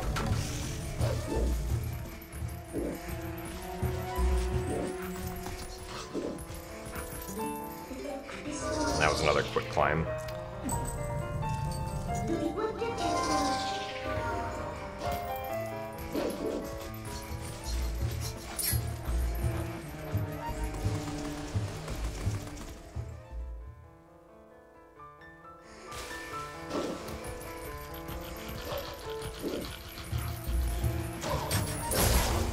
So I have to kill that Bokoblin right there, otherwise he's going to annoy me as I try to cross the ropes later. Yeah, I think even with RNG manipulation, I don't think it's possible to skip killing him. He'll shoot you down pretty much 100% of the time.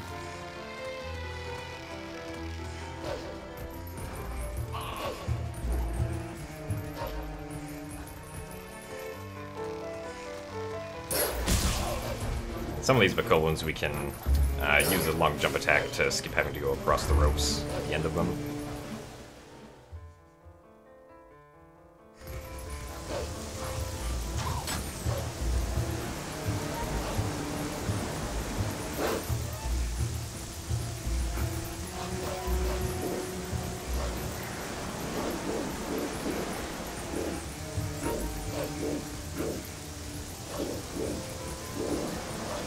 Then right here we can get the early cycle on the bridge. You get there so fast, it's like not even early cycle, it's like normal cycle. Good punk.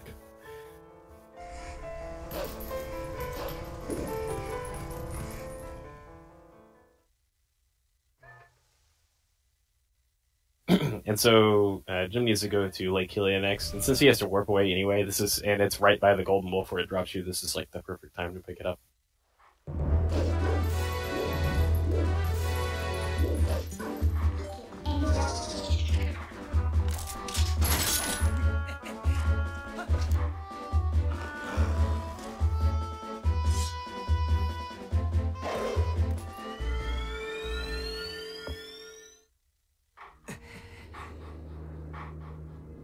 So now we go through the process of learning the ending blow.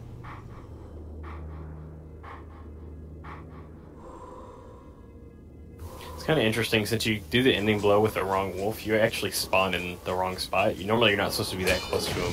But it kind of works out because you can smack his shield much quicker because of how close you are. It saves a tiny bit of time over getting it north ground.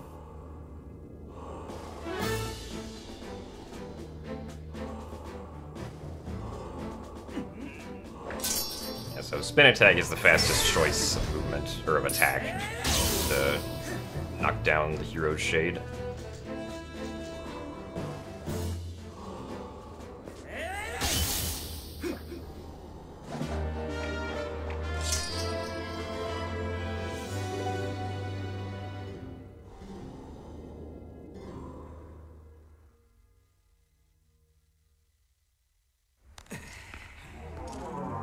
And like I mentioned earlier, we're now in North Ground because ending blow just puts you there. Yeah, and since we didn't defeat the Twilight, or we didn't, like, free the area of the Twilight, yeah. It's this, like, weird hybrid state between, like, normal and Twilight. You spawn back there. Yeah. You spawn in the post-Twilight state, but the Twilight effect, which is separate from the state, never gets cleared. So it's like you're in the wrong state, but the Twilight still looks like it's there. So it's kind of strange.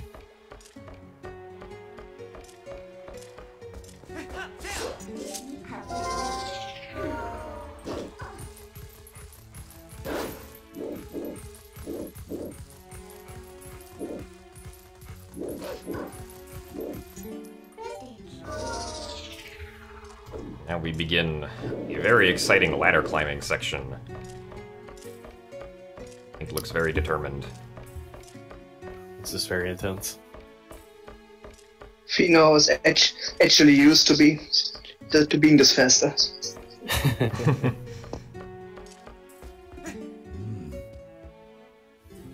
Yeah, it feels extra slow when you run the HD version.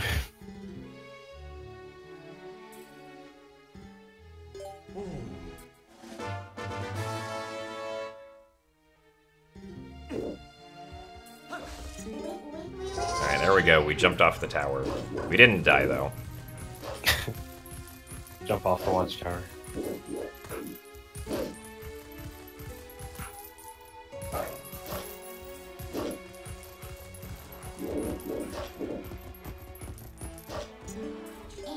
And here we turn back into Human Link, so that we can actually talk to the guy to get into the cannon.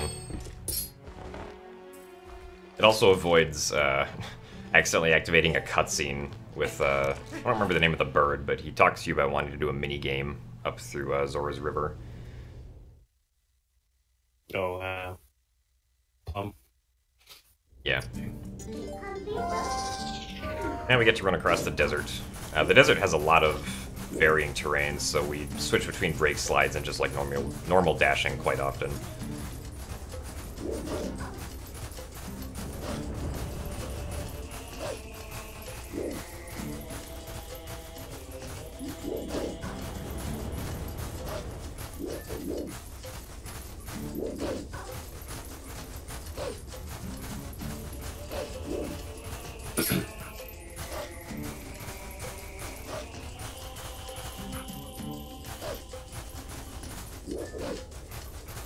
So normally in this area you're supposed to steal a boar and break the fences that are directly in front of Link right now.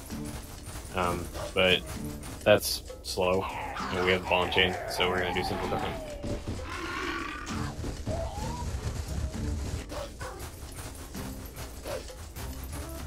Yeah, so normally right here in RTA, you'd use the ball and chain to knock down this tower to get past this wall. But as Wolf Link, you can do a very precise clip. Yeah. Yeah. And then squeeze through there. Yeah, normally, yeah, in RTA you knock down a tower. I forgot that was a thing.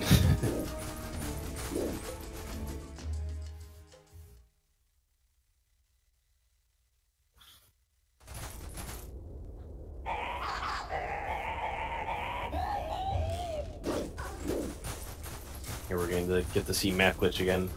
We're going to abuse the map glitch effect, which lets you basically fall out of bounds without hoarding out.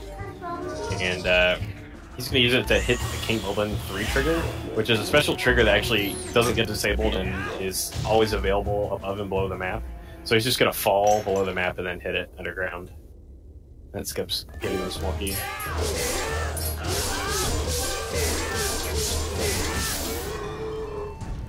And King Bulblin just gets destroyed.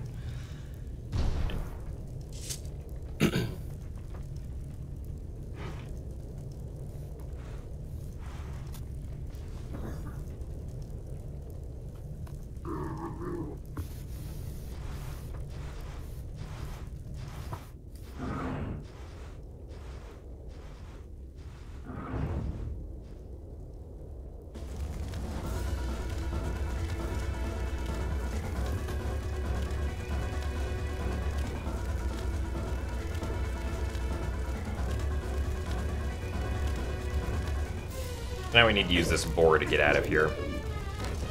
We're not actually going to break the gate to get out of here, though. We're just going to bonk on the wall and activate the cutscene that it normally happens. This cutscene looks kind of screwed up now because we did that. Normally you'd see the boar, like, breaking through multiple gates. Yeah, basically you're hitting the gates at the same time you're bonking, and it still triggers it, despite, you know, keep bonking and falling off. So it looks really silly.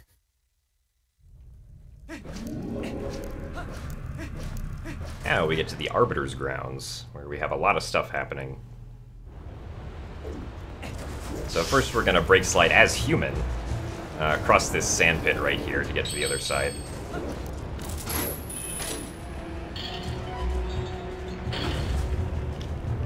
This dungeon is normally really boring, but in this TAS it's actually really good. Yeah, it's amazing. And also something that Jim's been doing that I don't think we mentioned yet is anytime he needs to equip an item that's not the top item, he actually still equips the top item anyway, and then uses that to like go to the other items. And for some reason, it just saves a frame every time you do it. Yeah, it's so kind of strange. If you ever see if you ever see the equips and he equips 3 times, that's why he's doing that. He saves 1 frame.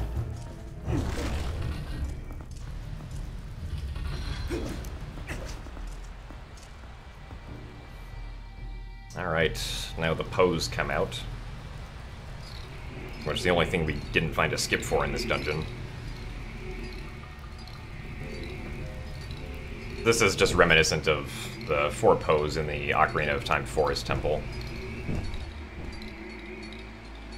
So we have to kill 4 pose and get their flames back to their spots, so that this gate that now closes down can open up again.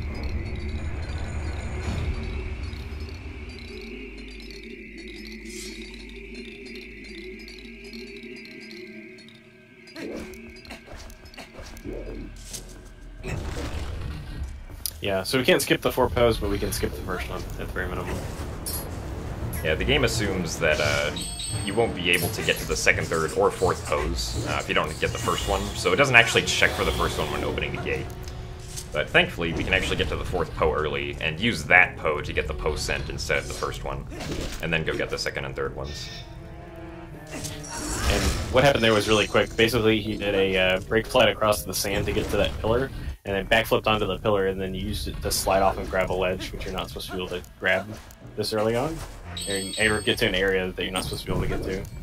And that lets him basically do the pose out of order.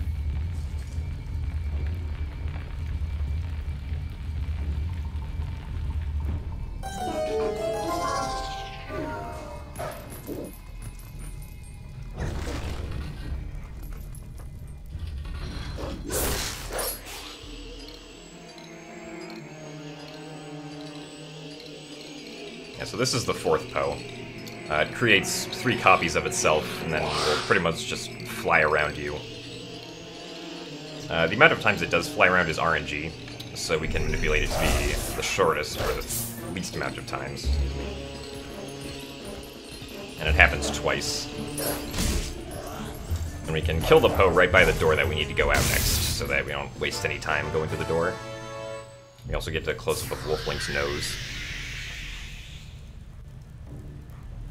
Nice out of bounds camera.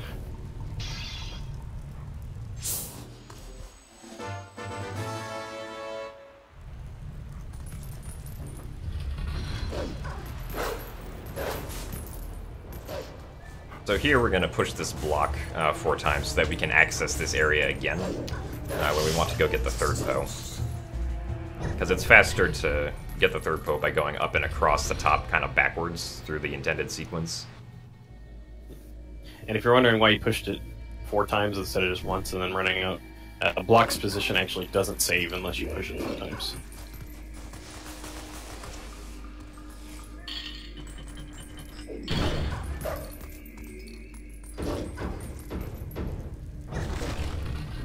Yeah, so right here we need to turn this pillar to turn the walls to access a small key. But we can get hit by this bubble during the animation and then gain control much earlier.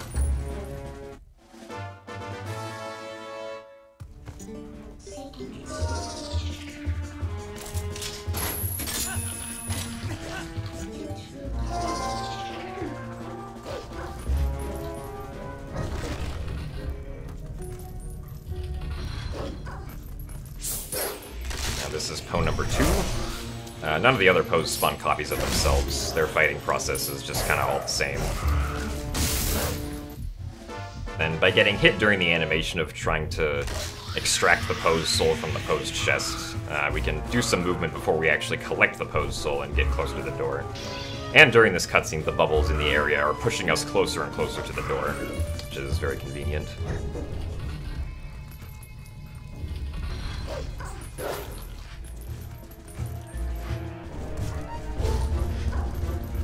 Once again, getting hit out of the push there to save a little bit of time.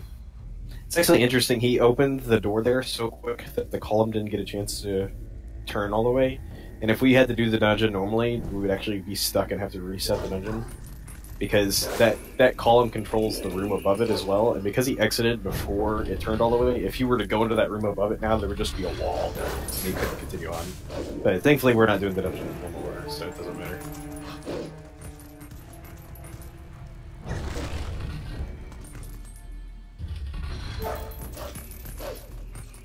Yeah, so in this dungeon, Wolflink's jump speed is kind of hindered a bit. Normally his jump speed is a bit faster than what it normally is. So instead of usually jumping off platforms, we do a B attack off of them, because a B attack is higher speed than the jump speed. And then here we're going to kill this Redead, and then dig to unveil this chain. The Redead's going to drop a red rupee, which will complete 300 rupees that we need for the City in the Sky cannon.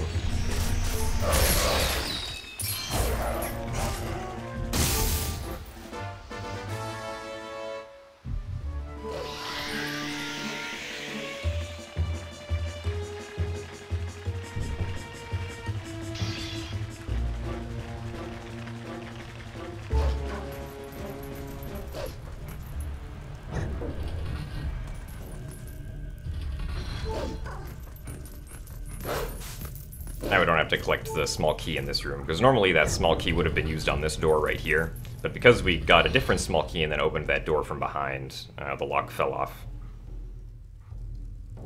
And here you can see that the gate is going to open despite only have 3 souls, because there is no check for the first soul.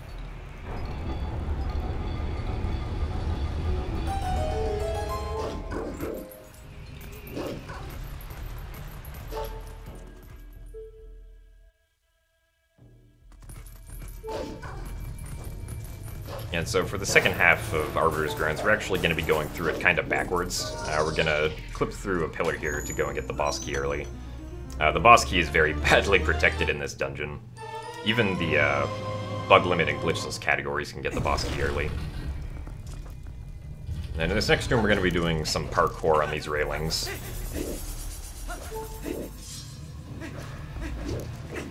Because normally these railings are slippery slopes, but we can roll over them enough to save time getting to this door over here. That's crazy.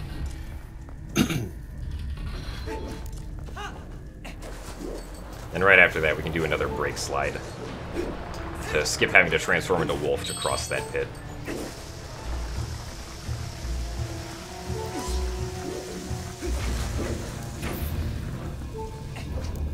And roll through the gate as it opens.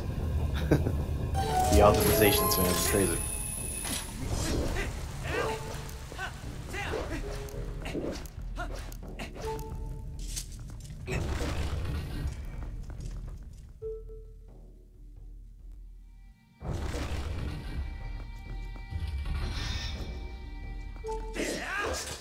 Alright, time for Death Sword.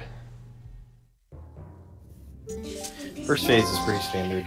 Basically just going to attack him as soon as possible.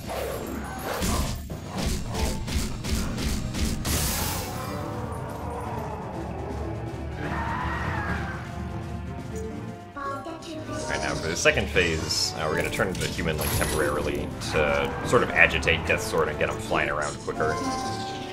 Then we're going to transform back into Wolf Link and lure the Death Sword over to this side of the room. And using a Meta Charge, we can lock onto his head. And after he flies up, we can use that height to jump up and skip the gate that normally blocks the spinner chest from being accessed early. Yep, so we just skip the fight, we don't even finish it.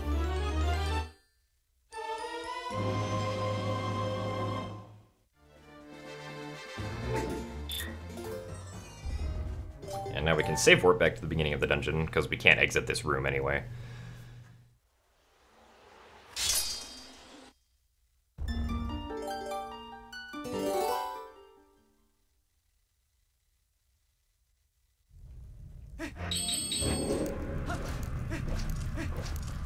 But because we've already done the first part of the dungeon, we don't need to go through it again. Or we do need to go through it again, but we can just, like, roll past everything.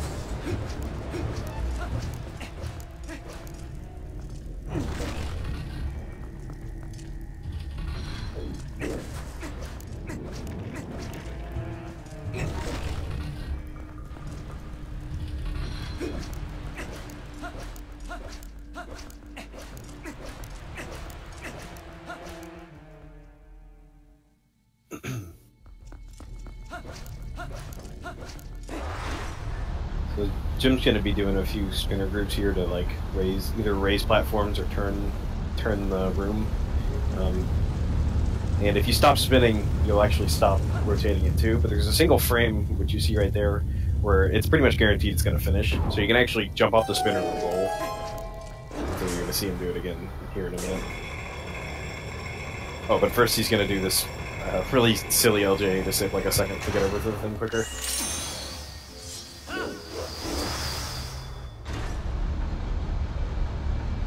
Let's start this spinner sequence.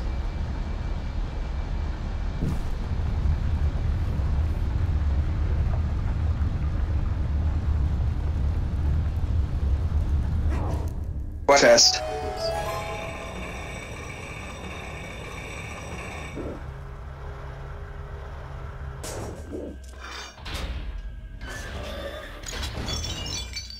Time for the best boss.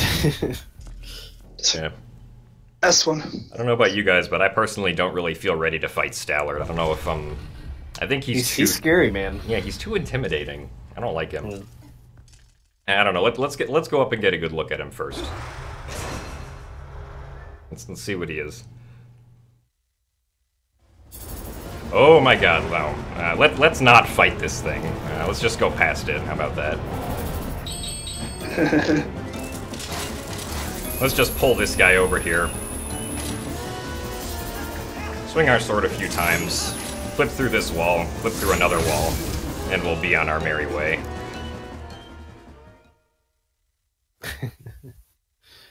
Yeah. That was Stallard skip. It's very much TAS only. Yeah. There's so much. Probably one of the coolest tricks of the run. Saves almost 3 minutes. Yeah, there's so much precise stuff that goes on in those 10 seconds that there's no way I could explain all of it during the process. Basically, he does a trick called claw shot actor displacement to pull the skeleton over to where he is, into the corner of the wall, and then he claw shots the skeleton when it's in the corner, and does an L slide to get out of bounds, and then does the exact same thing but with a bomb, because he needs to actually flip another wall, and basically just has the bomb interrupt him on the exact perfect frame to boost him through the wall while he's all sliding, and then that lets him reach the loading zone. Yeah, so right here, normally we need to use the spinner again to go up and activate the Mirror of Twilight portal slab thingy. But if we zoom in all the way on the map, we can actually warp away. Normally Minna tries to block you from warping away, but for some reason if you zoom all the way in and then activate the warps, you can warp away without getting blocked. Yeah, and you see that the whole Pheenoh and the gang are all still there. Because we never went and wrestled, or not wrestled, but went up to Death Mountain and got knocked off by the Goron. So they just kind of stay there.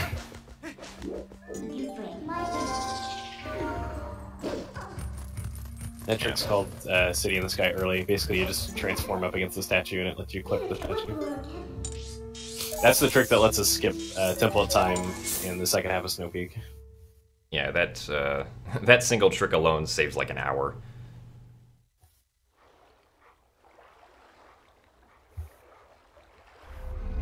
Including Goron mines, because you need the bow. Yeah. Yep.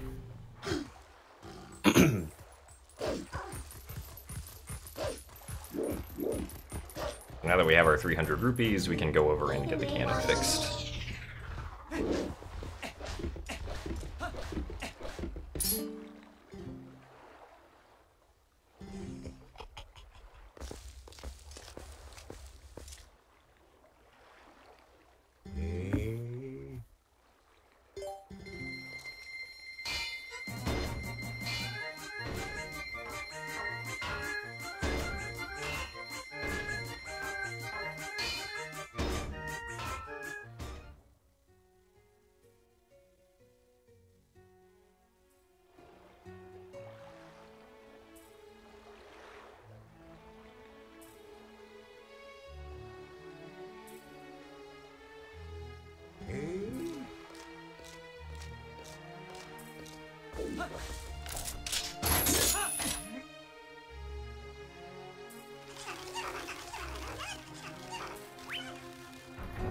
Alrighty, come for City in the Sky.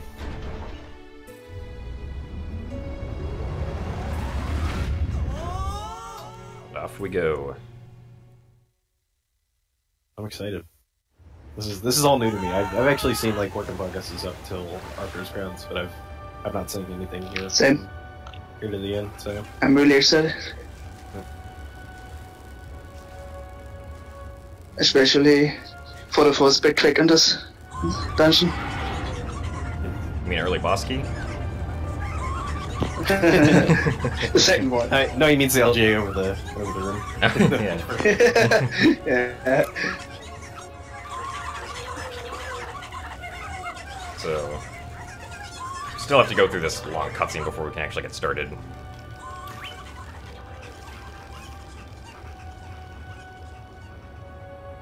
Alright, let's begin finally. We're gonna have some serious shenanigans here. Yeah. So right there, I actually was able to pull out the claw shot while I was brake sliding, and then immediately begin aiming with it after my brake slide was over. A little small optimization. Right here, we can just basically do lots of LJAs. City in the Sky has lots of hits and voids, so it's prime long jump attack material. Right here, I'm turning into Wolf for the sole purpose of opening this door from as far back as possible, because this will skip activating the fan that normally blocks the boss key from being obtained early. So right now, we're just going to go get the boss key first, since it's more convenient to do that. And of course, we get all the 2-frame grabs. So fast.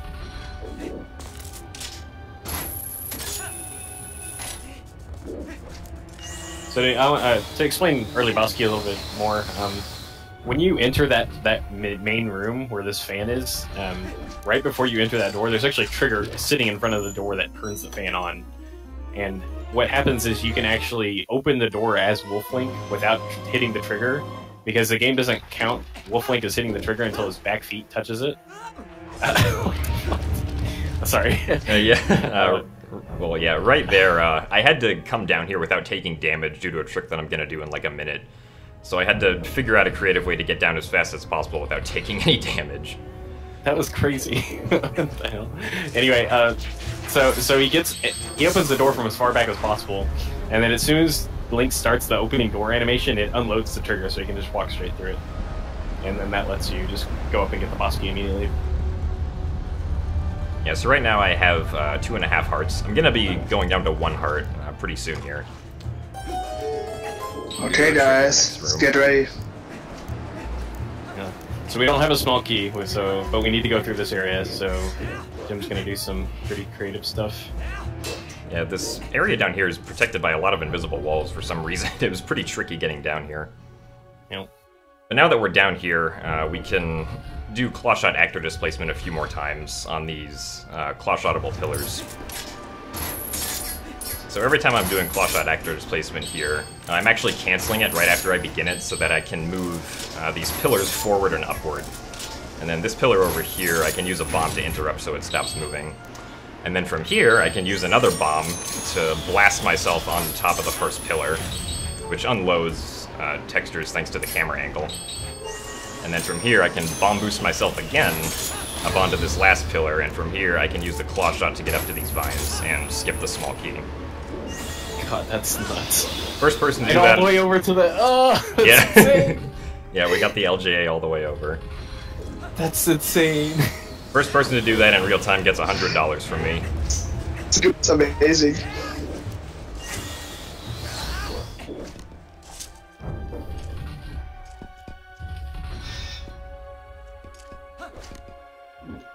Wow. Oh my god, that was nuts. And here we can scare the Dynalphos away with the claw shot. Yeah.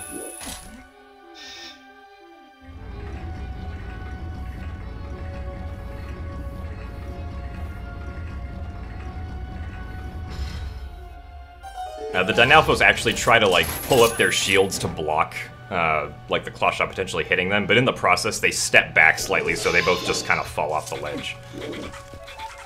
I also regained some hearts right there because it didn't waste any time, and I need 3 hearts to lose 2 hearts again for a jump that I'm going to be doing in a minute.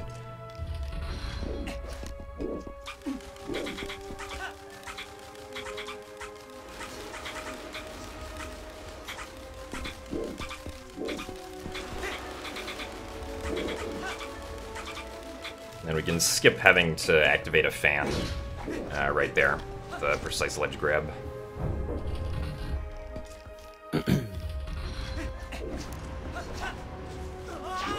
And that's where we lose 2 hearts on the jump down here to the Arolphos room. Kind of worked out well too, because in that room where he got the heart, he actually has to wait very briefly because the fan doesn't activate immediately.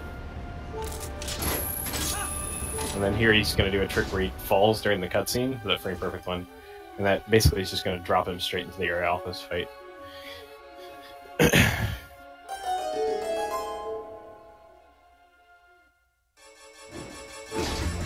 Most people know about this, but there's one pixel you can grab to skip past the gate that tries to block the second claw shot that you obtained in this dungeon, so that was the Arolfo skip.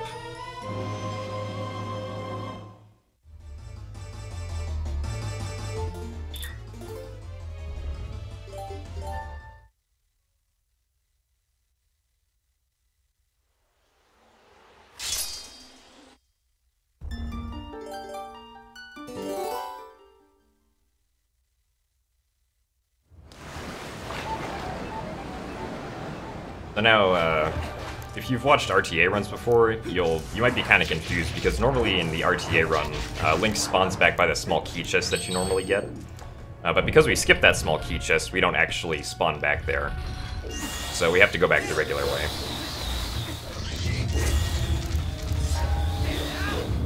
So now we will actually be activating the fan that blocks the boss key, but it doesn't matter because we already have the boss key.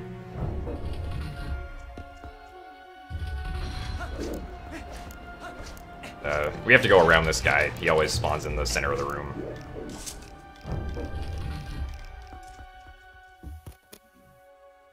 So Jim never activated the fan in this room, so he's gonna do some shenanigans to get around that.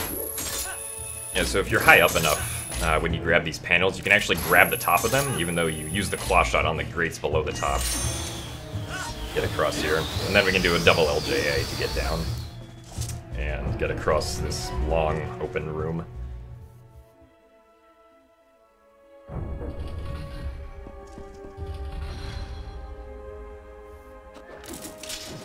Alright, so right here we got a bunch of precise claw shots coming up. I'm actually shooting the claw shot for a frame as soon as I can, because that'll actually give me control of the claw shot quicker for movement.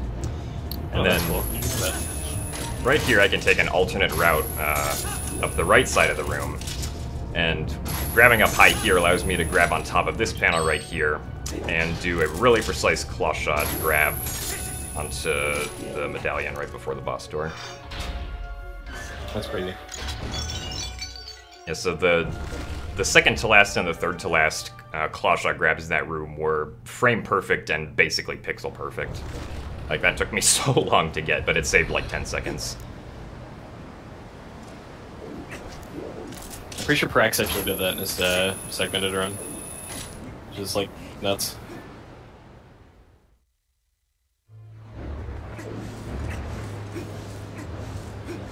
Alright, time for Argarok. There's nothing we can really do for the first few seconds of the fight except watch Argarok fly around. And wait for him to come back here.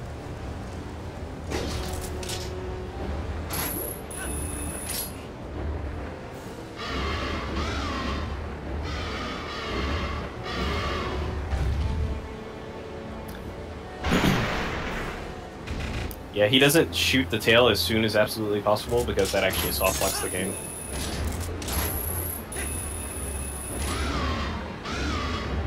Yeah, you need to wait a frame from the first possible time you could claw shot the tail, because if you do claw shot the tail on the first possible frame, like, Argarok won't really be affected by you, and he'll just, like, fly around as if you're not on him. But you can't get off of him either, so you're just kind of stuck there.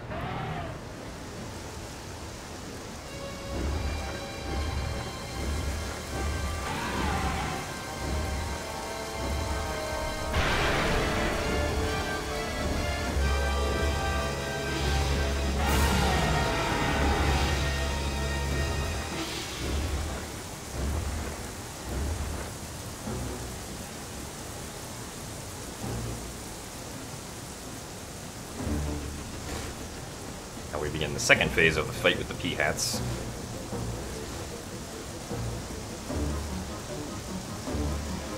So, right at the beginning of this second phase, we're actually going to jump off the map and void out. This is to reset Argarok's position so that we can attack him sooner.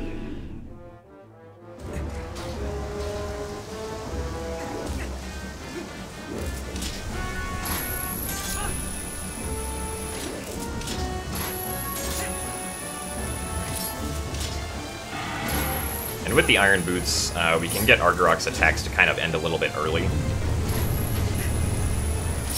which will then allow us to claw shot the back gem that he has earlier.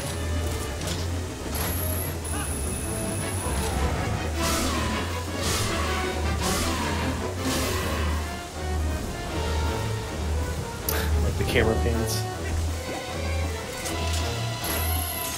And I needed to get that hard right there, because if there's another jump I'm going to be doing in a few minutes that loses me 2 hearts again. So that was necessary.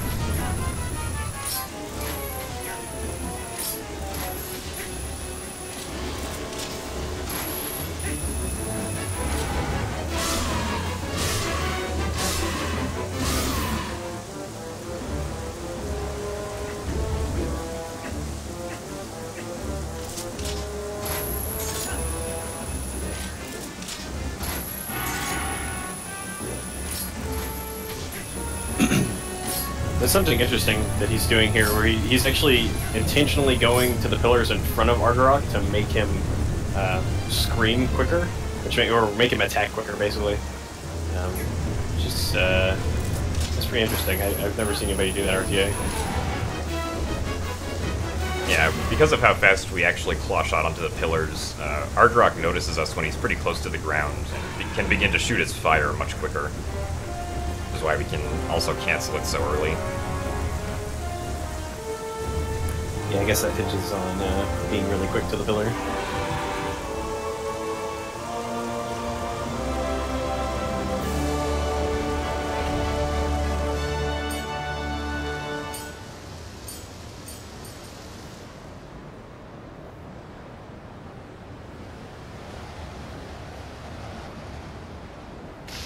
So now we get the one mirror shard that's actually required.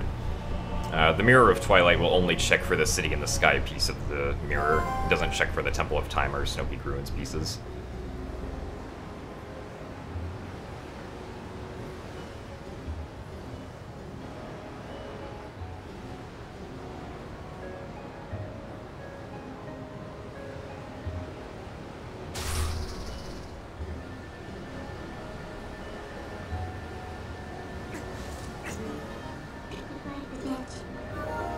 Yeah, sub 2 City in the Sky is pretty good.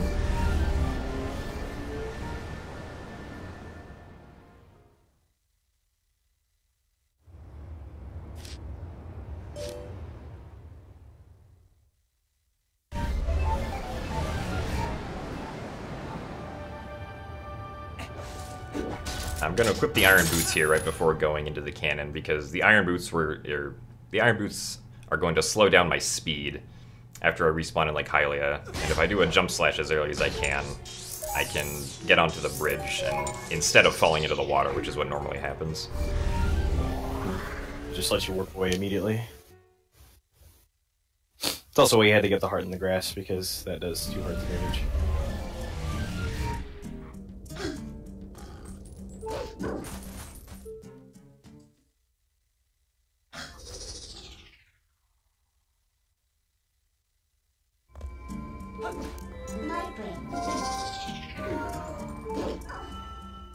And now it is time for the Palace of Twilight.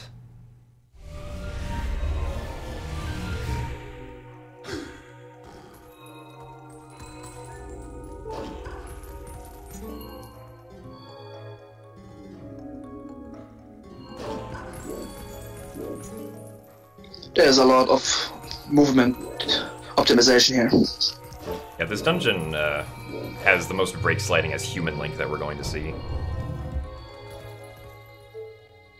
Like, there's a lot of tiny little optimizations in this dungeon.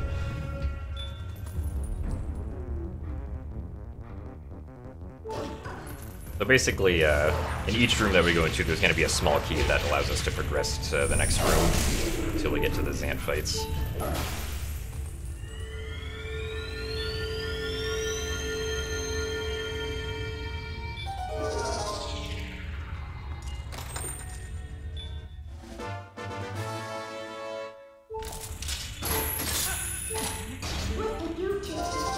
Also, we can save time by equipping the Iron Boots whenever we need to fall somewhere.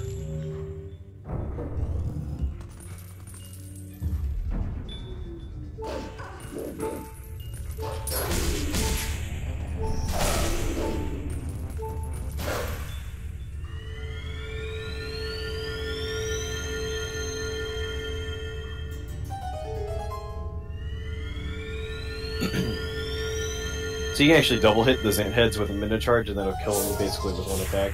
But I'm assuming it doesn't work on all the heads. I know it works on that first one and another one later on.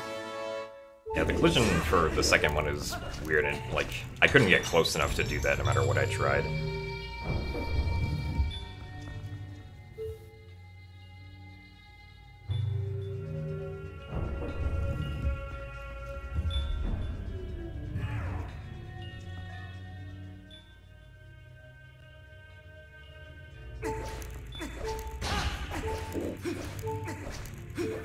Alright. It's on there to save like a single frame. Yeah.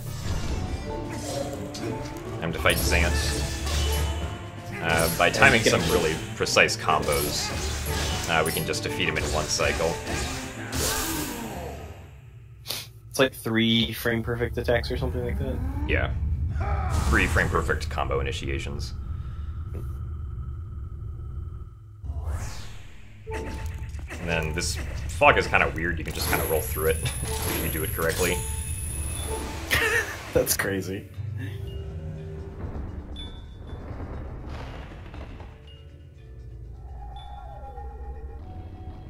And then we threw the Saul onto the point where it would trigger the cutscene during the cutscene of the hand, like, becoming alive. So the 2 cutscenes just kind of stacked onto each other.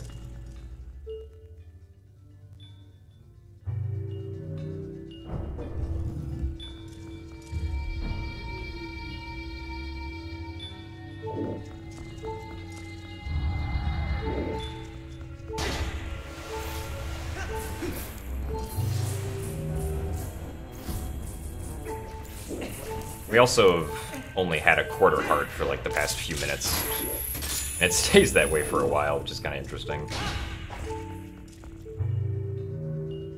So I have to avoid getting hit by any and all enemies until I can get another heart.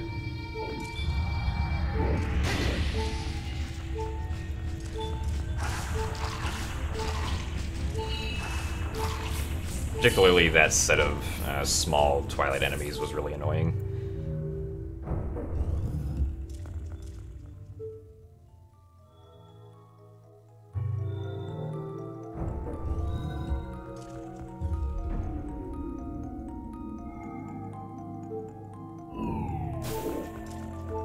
And then right here we can do a break slide as Human Link, because this ramp slopes upwards. Interesting. We can do this LJA to the other side right before the cutscene activates. It tries to talk to us. So that the LJA happens during the cutscene.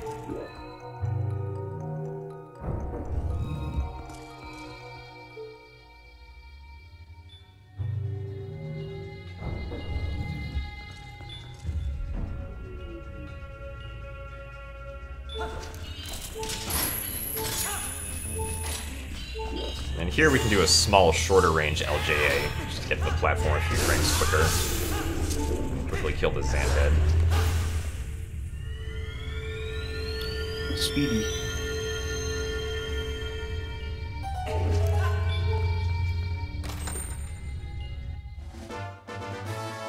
Yeah, there are no, there are no easily accessible ways to do a full way, or a full speed long jump attack, so, the half speed long jump attack was still enough to save a few frames.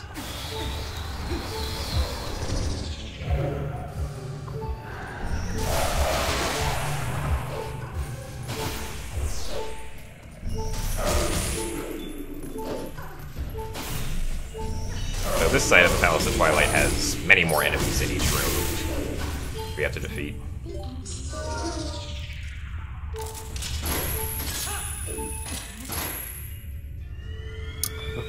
I was gonna be impressed if you made that. Oh yeah, I couldn't quite make that. Yeah. On this next shot, though, I can make it before I go into first person, though. Nice.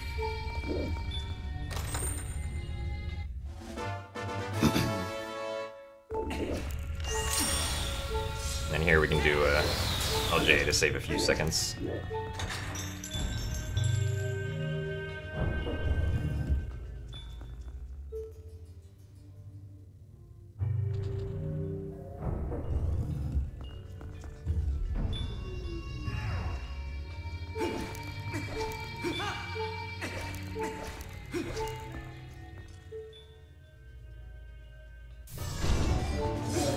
same thing with this Phantom's Ant. Just some precisely timed combo initiations, and on the fourth one we finish the combo.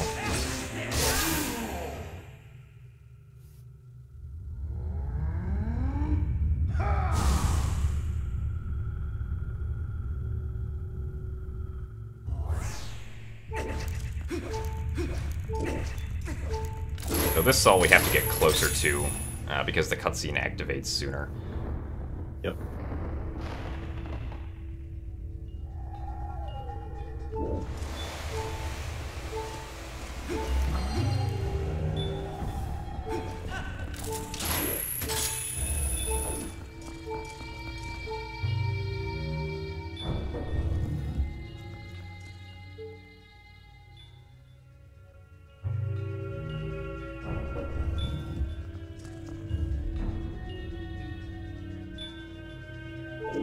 Now we have to bring this Sol back. There's a frame in between each of those cutscenes that I can use to roll and get as far as I can over this set of stairs. Boy, he about gotcha. Yeah, that case was actually really annoying. I was surprised that he followed me all the way up there, which normally doesn't happen.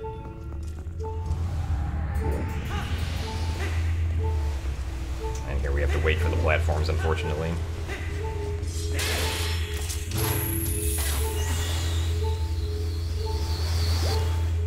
Nice. And right here we can do an LJA back, and then grab the Claw Sol. shot it? Oh, the claw that's shot. insane. Oh my god. So smart. That saves like, that only saves like 15 frames, I think. Yeah, I didn't imagine it was much, but jeez, that's crazy. Then you throw the Sol here, right? Yeah. Throw the Sol, and then we can get to the platform quicker. Do some wiggle walking.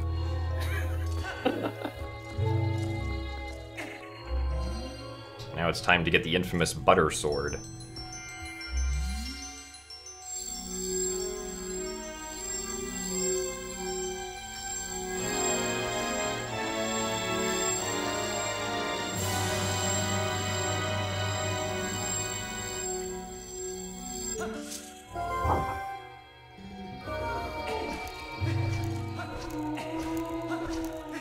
So brake sliding will save time up this second ramp because I actually need to pull out the sword, which I wouldn't be able to do if I was rolling. Rolling and brake sliding individually are actually the same speed, but pulling out the sword is what saves time for brake sliding there.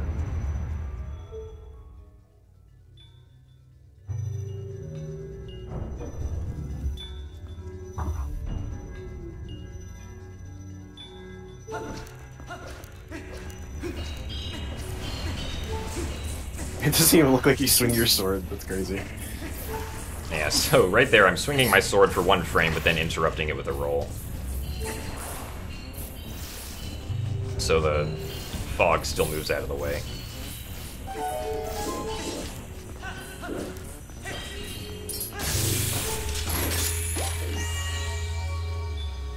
Now we get to the platform waiting.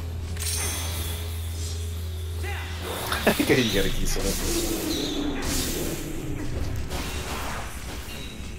So we need to defeat all these sandheads to get a small key. And so right there, it looks like I may have just done like a useless long jump attack, but I actually did that so that I could time a spin attack on the 3 orbs correctly. So that the platform now exists, and I can go back over to it without having to turn it on again.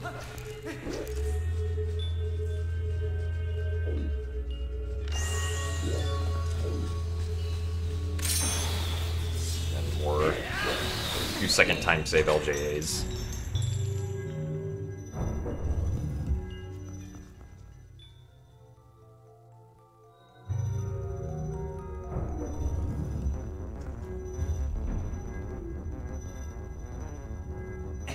Alright, so here we're going to go and get the boss key first.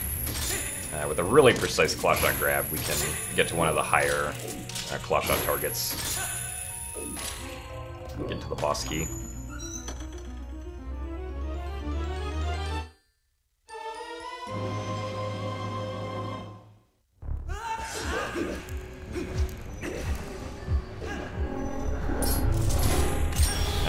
watch all these Cargaroks follow us.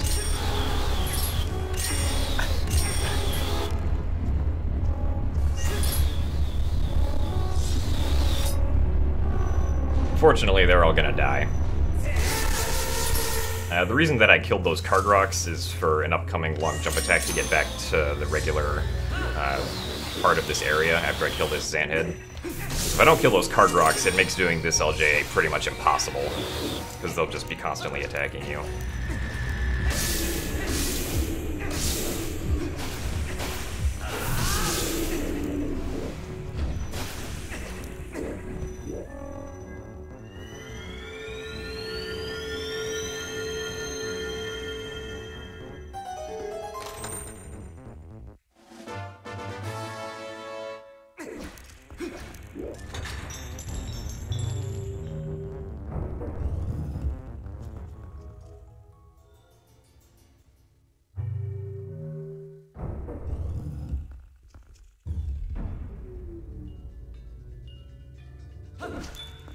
Alright, so this room has a platform cycle at the top that I need to hit.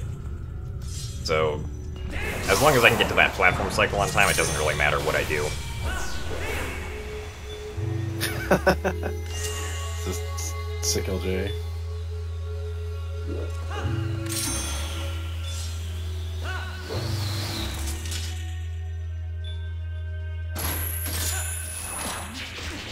Yeah, there's not really much to do on these platforms, so we just, like, play around a little bit. Some targeting with the boomerang.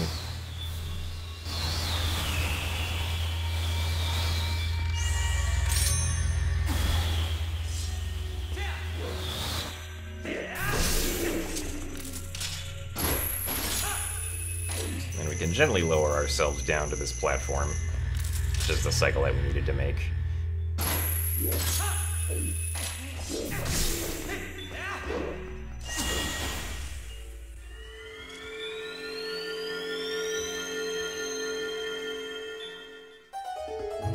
Also that we could get this small key.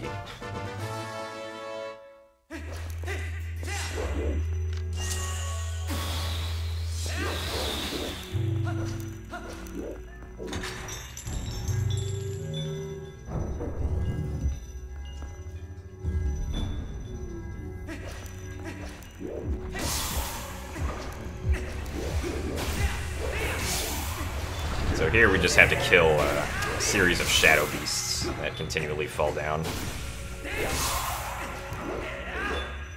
Once again, we want to kill them all on the same frame so that we only get one hit stun effect.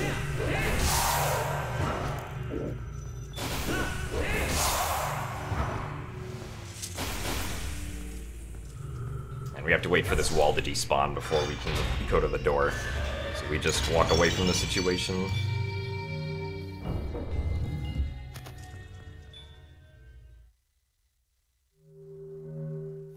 That was crazy.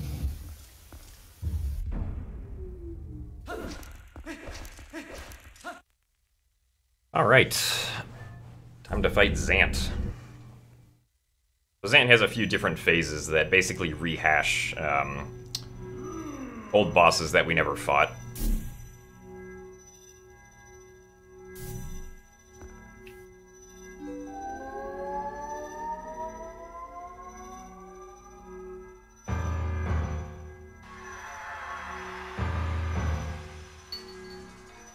So the first phase is the Diababa phase. Diababa is normally the boss of the Forest Temple that we skipped. And this fight can actually be done in one cycle, with some precise jump attacking.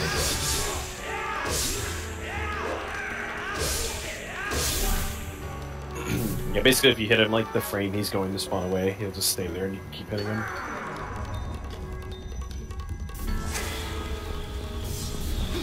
Do something similar on this fight as well. Yeah, so for these fights, or for most of them, the only attack that really matters out of the combo is the fourth hit. So some of the fights you'll only see me make contact on the fourth hit to avoid the hit stun effect on the first three hits. And now we get to the longest phase, the Morpheal phase.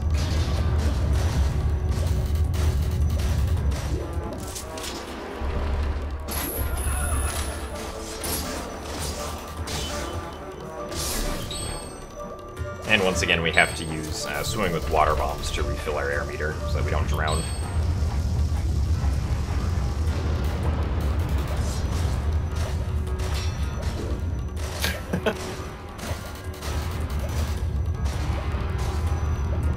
And the Zant that the head that he spawns in is always the one that's furthest away from you.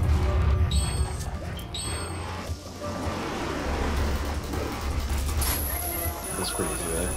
Oh wow, you actually got him. He was fired. I didn't know that was possible without Zor armor.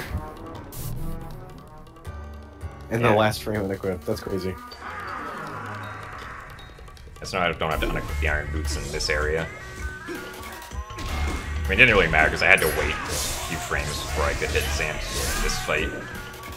And we can use the ball and chain to knock him off the center platform.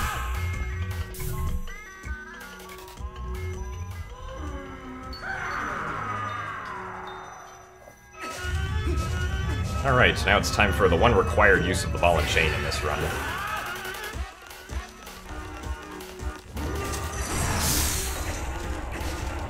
So once again, we only need to make contact on the 4th hit to 2-cycle this fight, and we can run around in circles.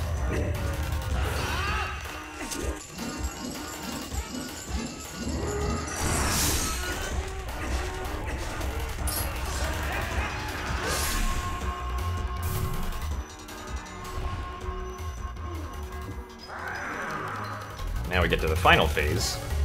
For the first 2 cycles of this final phase, Zant will just spawn and I'll immediately try to hit him with the 4th attack of a combo. For the last hit, he's going to try to come at me with a spin attack, but if I spin attack him into a wall, he despawns and immediately comes back with the regular attack again. What? That's insane. We don't have to wait for him to stop spinning around. That's crazy, I didn't know that. That was so fast, holy shit. Didn't know about that, Pheenoh? No, I didn't. That's funny. That's really fast. And so now we're done with Palace of Twilight.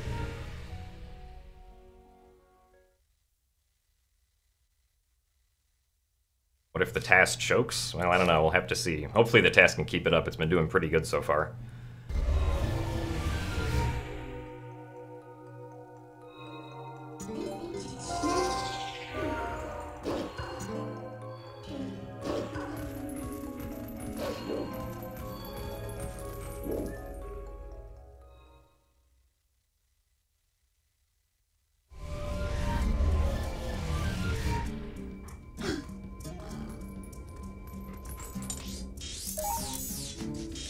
And so once again, to avoid having Midna block us from warping, we have to zoom all the way into the map before we activate the warp portals.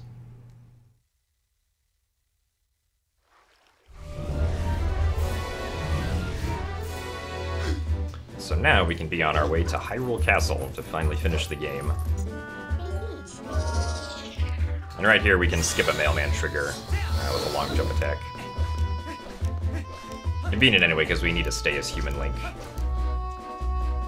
for the rest of this.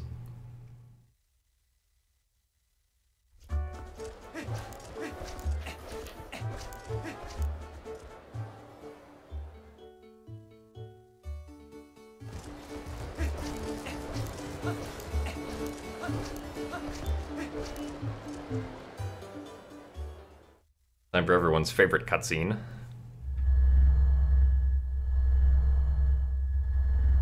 With Squidna.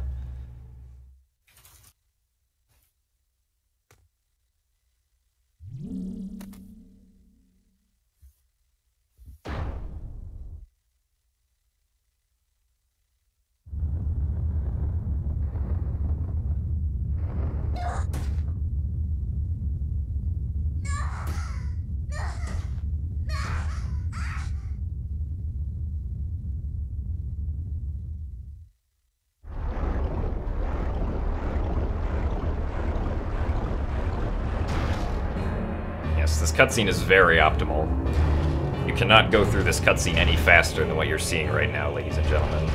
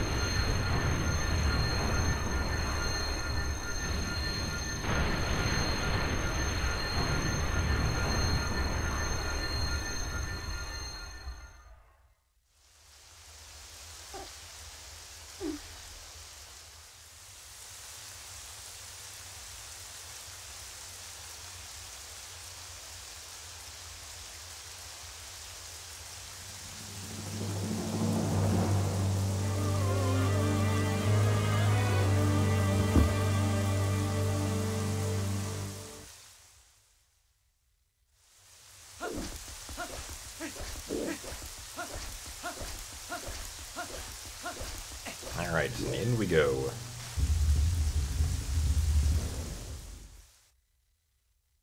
So there's actually barriers here in the castle, the fights you're supposed to do. Jim's not going to do any of them though. He's going to skip over all of them. This first one you can actually do a really precise LJ onto this hedge, and then it gets past this one. That's barrier skip number 1. And then this one right here is really difficult. So you got to roll into the barrier, and then skip the cutscene, and then just roll out before it forms. Yeah. If you skip the cutscene fast enough and then just roll out, you can skip this.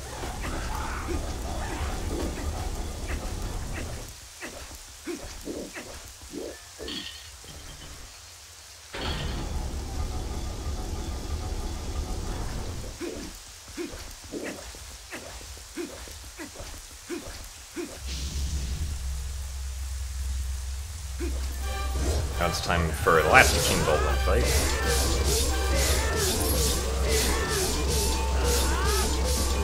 Which can be done all in one cycle, thankfully. Oh wow. Very nice.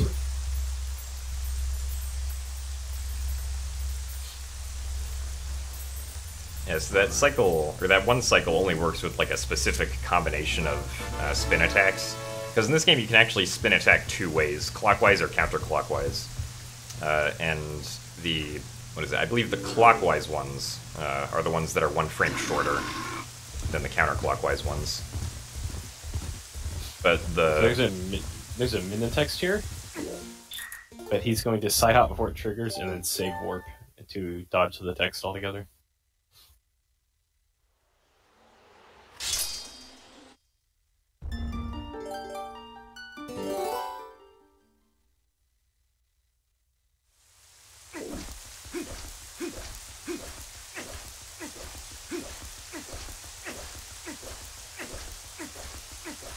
Now we go into the castle. So here, even though we go through the left door, it doesn't matter because we'll come out the right door since it's a loading zone. And there's another barrier skip.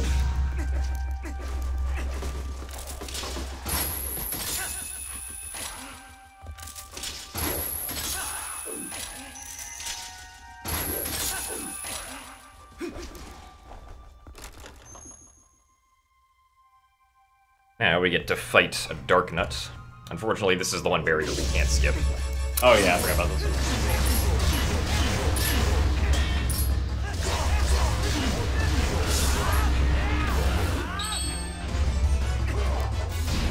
We can beat him really quickly with the ball and chain. And right after this, we're going to use the boomerang to target some spots around the room. So now, while this cutscene of the chest forming is happening, the boomerang's flying around the room, and it'll get to a position to extinguish the torch on the other end right as this cutscene ends.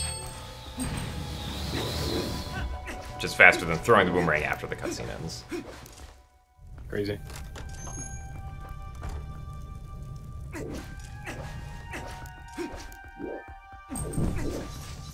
Now we get to see the return of the lantern.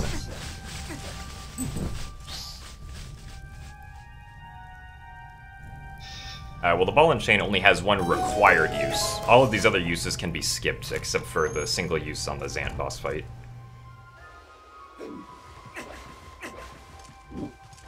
Now we can blow up these 2 guys with a bomb.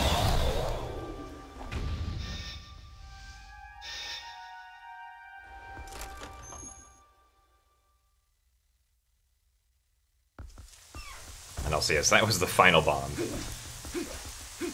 Managed to use all our bombs in this run.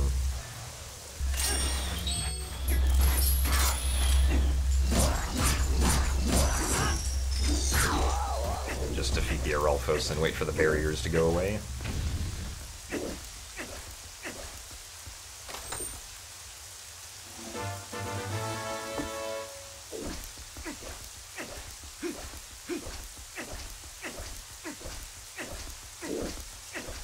Also, yeah, the room with the torches previously, it requires you to light them in a specific order, so I couldn't, like, just light them all in the shortest path, unfortunately.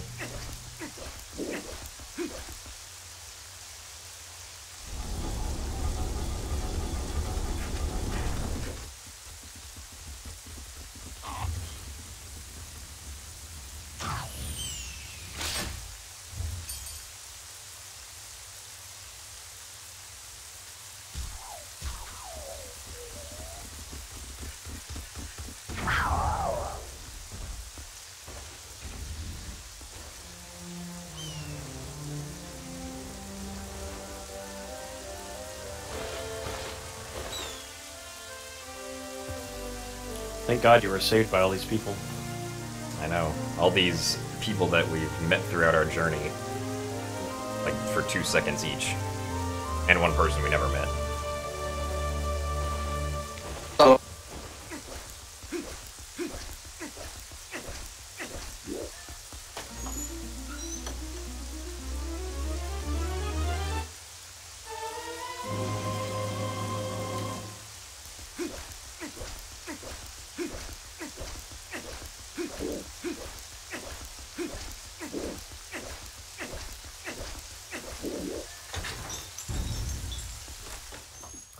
Time for the final climb.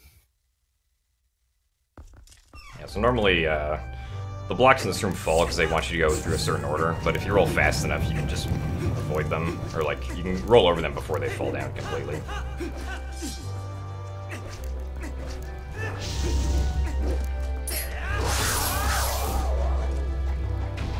Managed to fit in a sword twirl right there. Sick.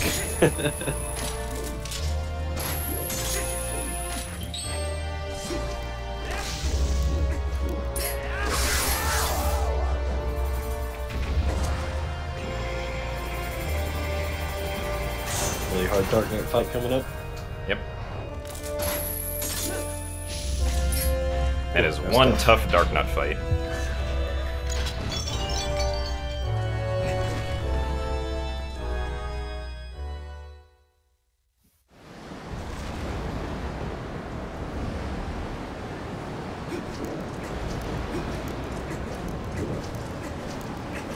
Now it's time for everyone's favorite boss, Puppet Zelda. This one will be fast. This one's gonna be fast. 7. It's gonna be 7. You think it's gonna be 7? I'd probably put my money on 7 also. So yeah, the Zelda, or the Puppet Zelda fight has a required 7 cycles that you have to go through. And in between each cycle, Zelda is on a timer that's random. So for each one of these cycles, I have to manipulate her to attack as fast as possible.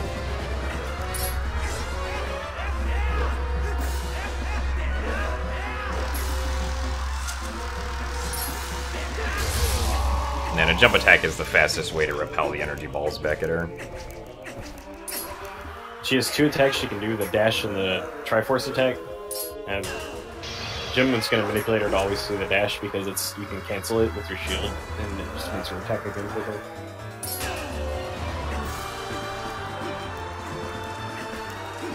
So he's manipulating the flight times in between attacks, and he's also manipulating the attacks that are being done.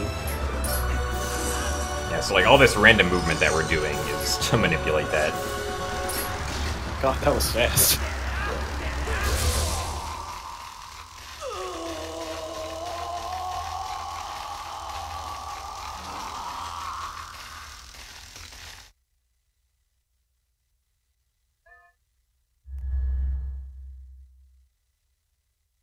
Now it's time for Ganon, or Ganondorf as I like to call him. By attacking his belly in a certain pattern, we can deal the maximum amount of damage in 2 cycles and get a faster 3rd cycle where he spawns immediately.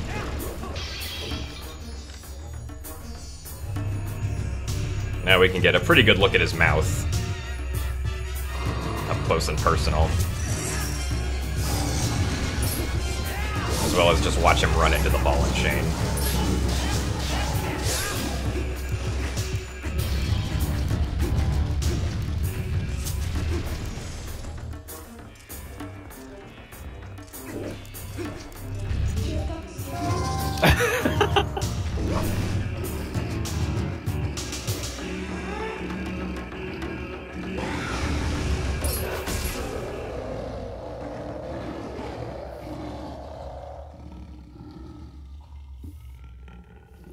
That was really good.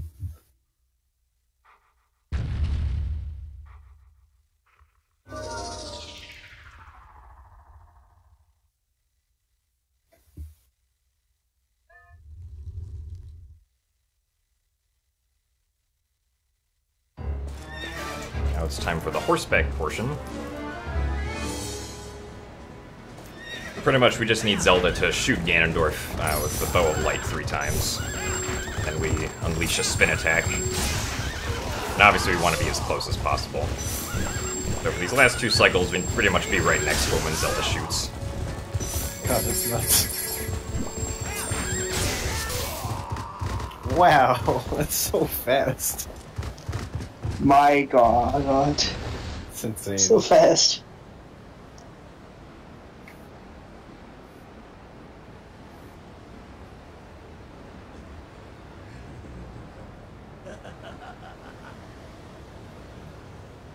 And now we just have one thing left to do. Beat Ganondorf. Also, this text here is broken, so we're going to leave it on screen while we fight Ganondorf. Something that I believe is only on the German version, also.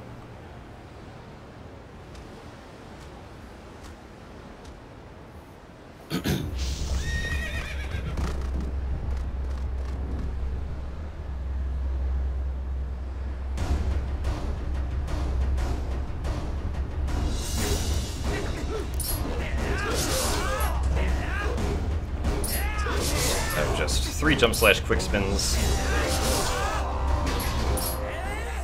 And he's down.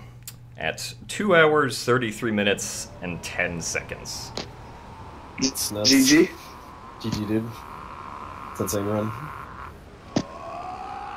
Absolutely amazing. We also put on the iron boots right before we did the final attack because that has some funny implications in the credits.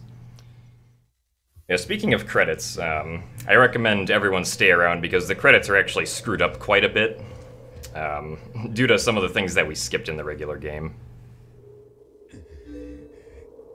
So we'll be looking out for those. But yeah, that was pretty much the entire Twilight Princess TAS. We just have some text that we go through later in the credits.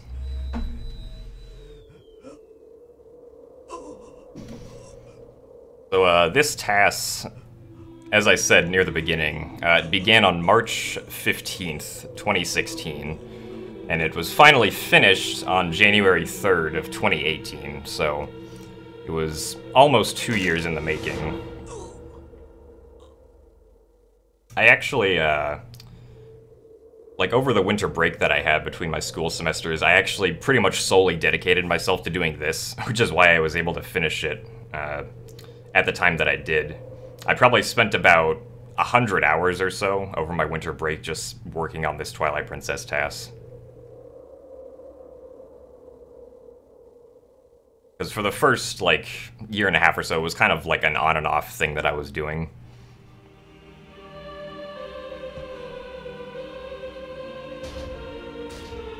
So yeah, I hope you guys enjoyed that.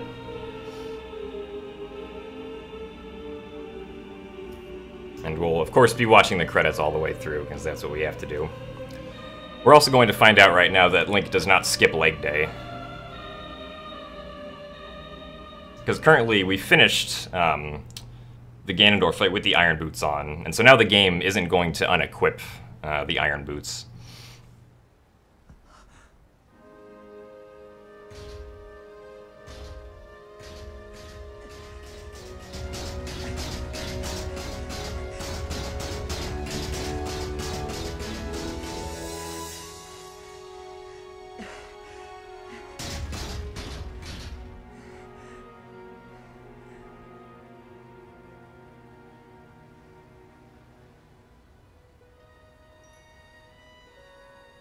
Also, just a note about the credits.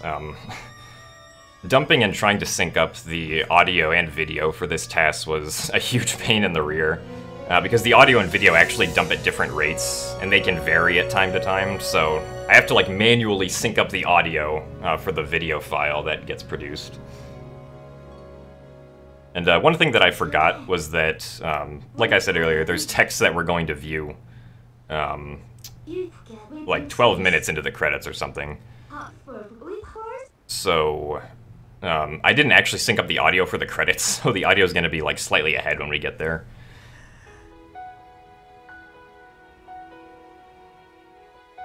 But since most of it's just like background orchestration music, even though it's desynced slightly, it's fine for the most part.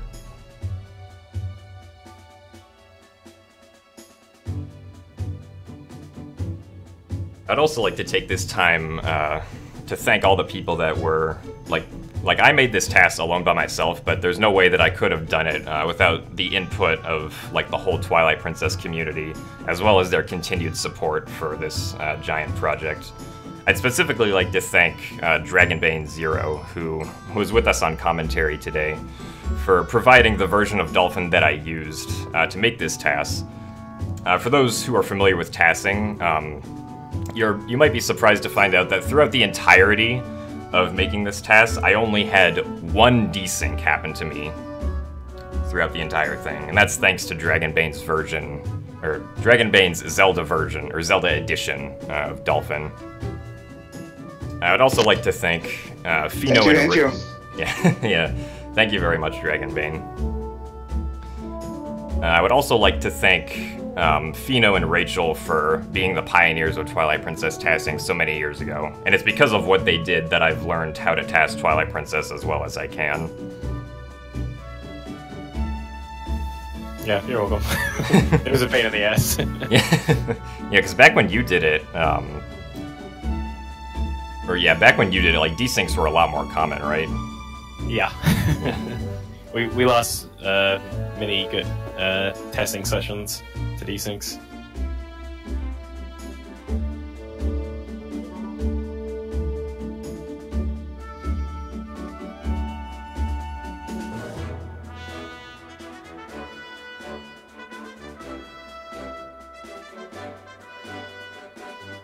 And yeah, I'd also like to thank the TAS Videos community on the Twilight Princess forum for being supportive of the project also.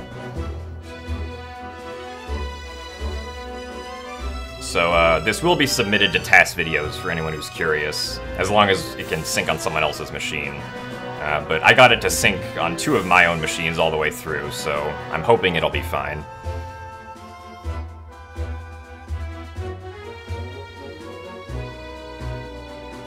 Oh yeah, the re-record count for this was 99,086 re-records. From another tool that Dragonbane made called the DTM editor, which displays useful information about the DTM file that gets created when you TAS.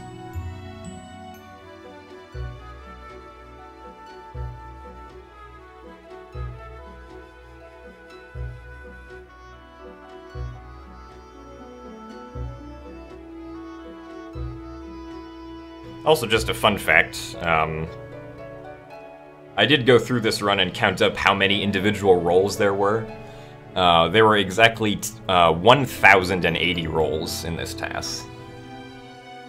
If someone wants to proof check me on that, you can go ahead.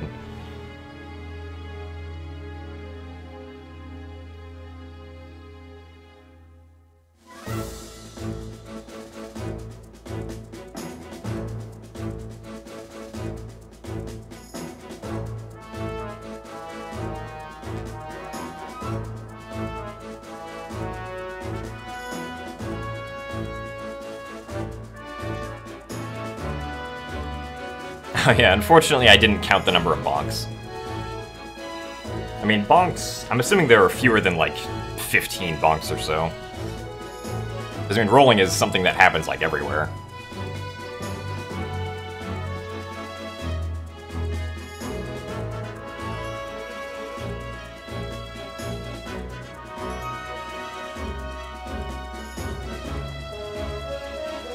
Yeah, so let's see if anyone correctly guessed the final time here.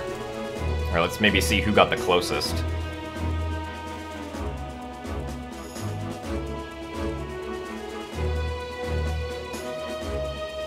We had 109 individual responses.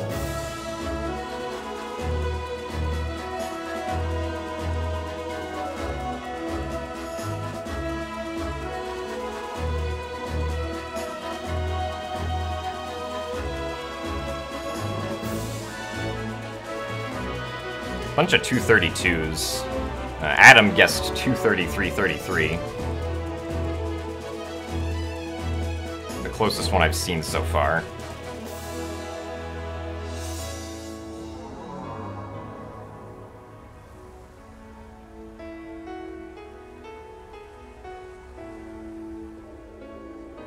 Oh, 233.17 from Adi. 420.69, nice.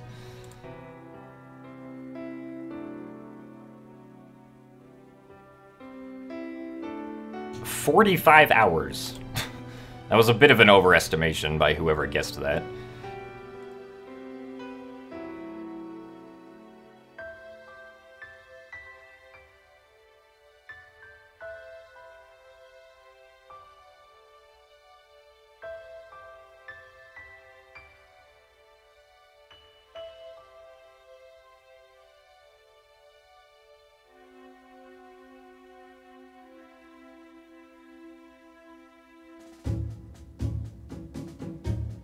$233.28.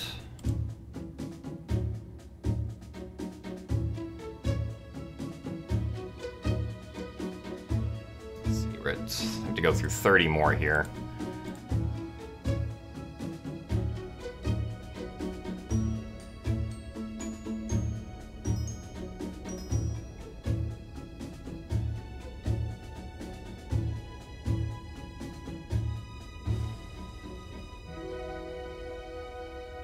And so since TAS Video's timing does all inputs, there's actually still the timing would still be going on here, and it would actually end in like 3 or 4 text boxes from now. Yeah, it kind of sucks that the TAS Video's timing ends like 12 minutes into the credits.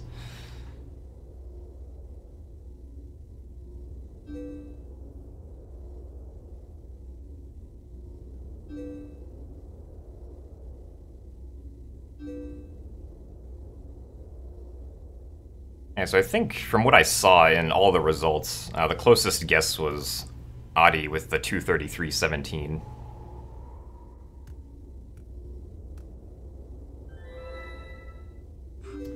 As for the summary, the most popular answer was 2 hours, 22 minutes, 22 seconds, and 22 milliseconds. By like 3 or 4 people.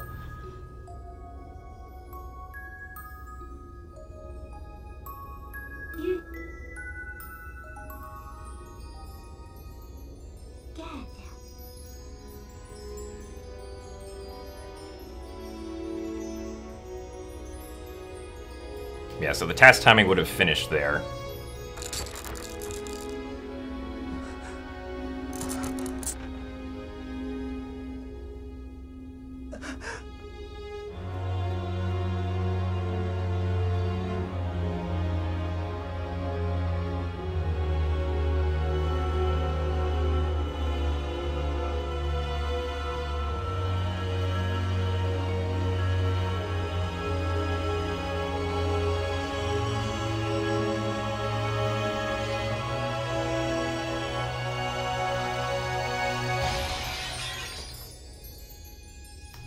Goodbye, Midna.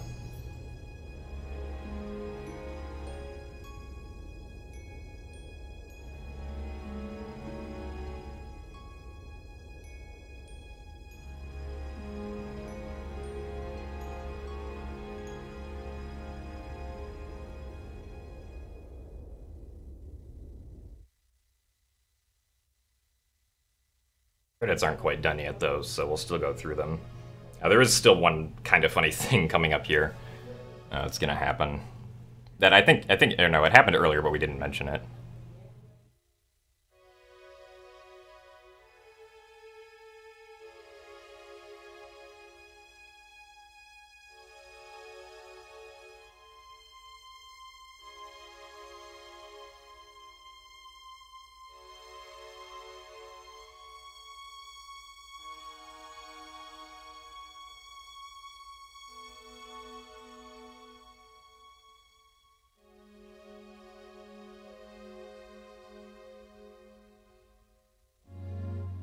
And because Midna went away, Link can't warp back. So now Link has to go fight Argarok if he wants to get out of the Arbiter's grounds.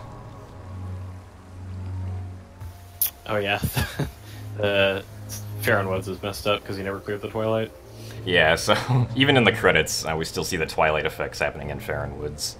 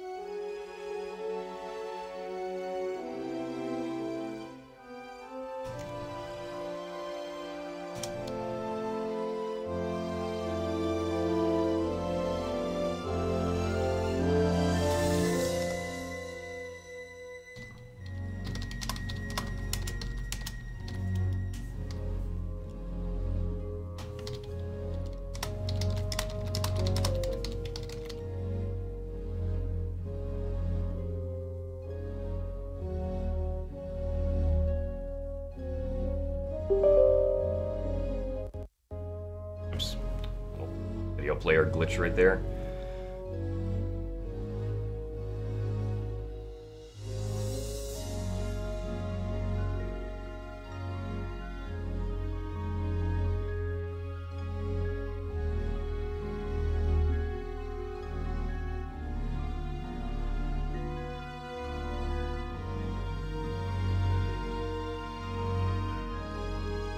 Yeah, there's a splice. Spliced in the credits. Spliced in the credits. Amazing.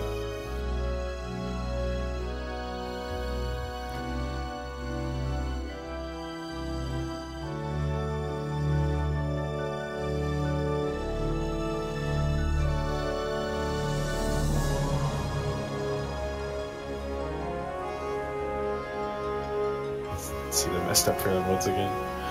Yeah. Like just casually riding into the darkness. One last time.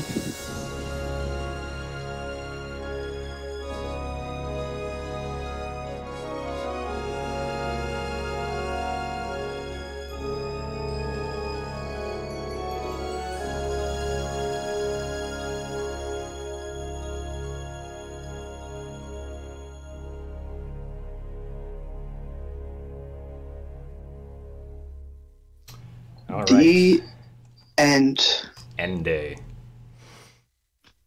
All right. Well, End. thank you very much, Pheenoh and Dragonbane, for the co-commentary. It was a blast doing this with you guys. Yeah, No problem, man. And I hope all of you guys in chat enjoyed the TAS.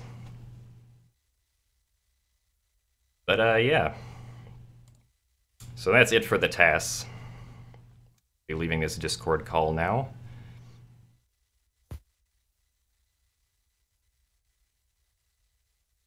So, do you guys think we're done yet today? I mean, I don't know.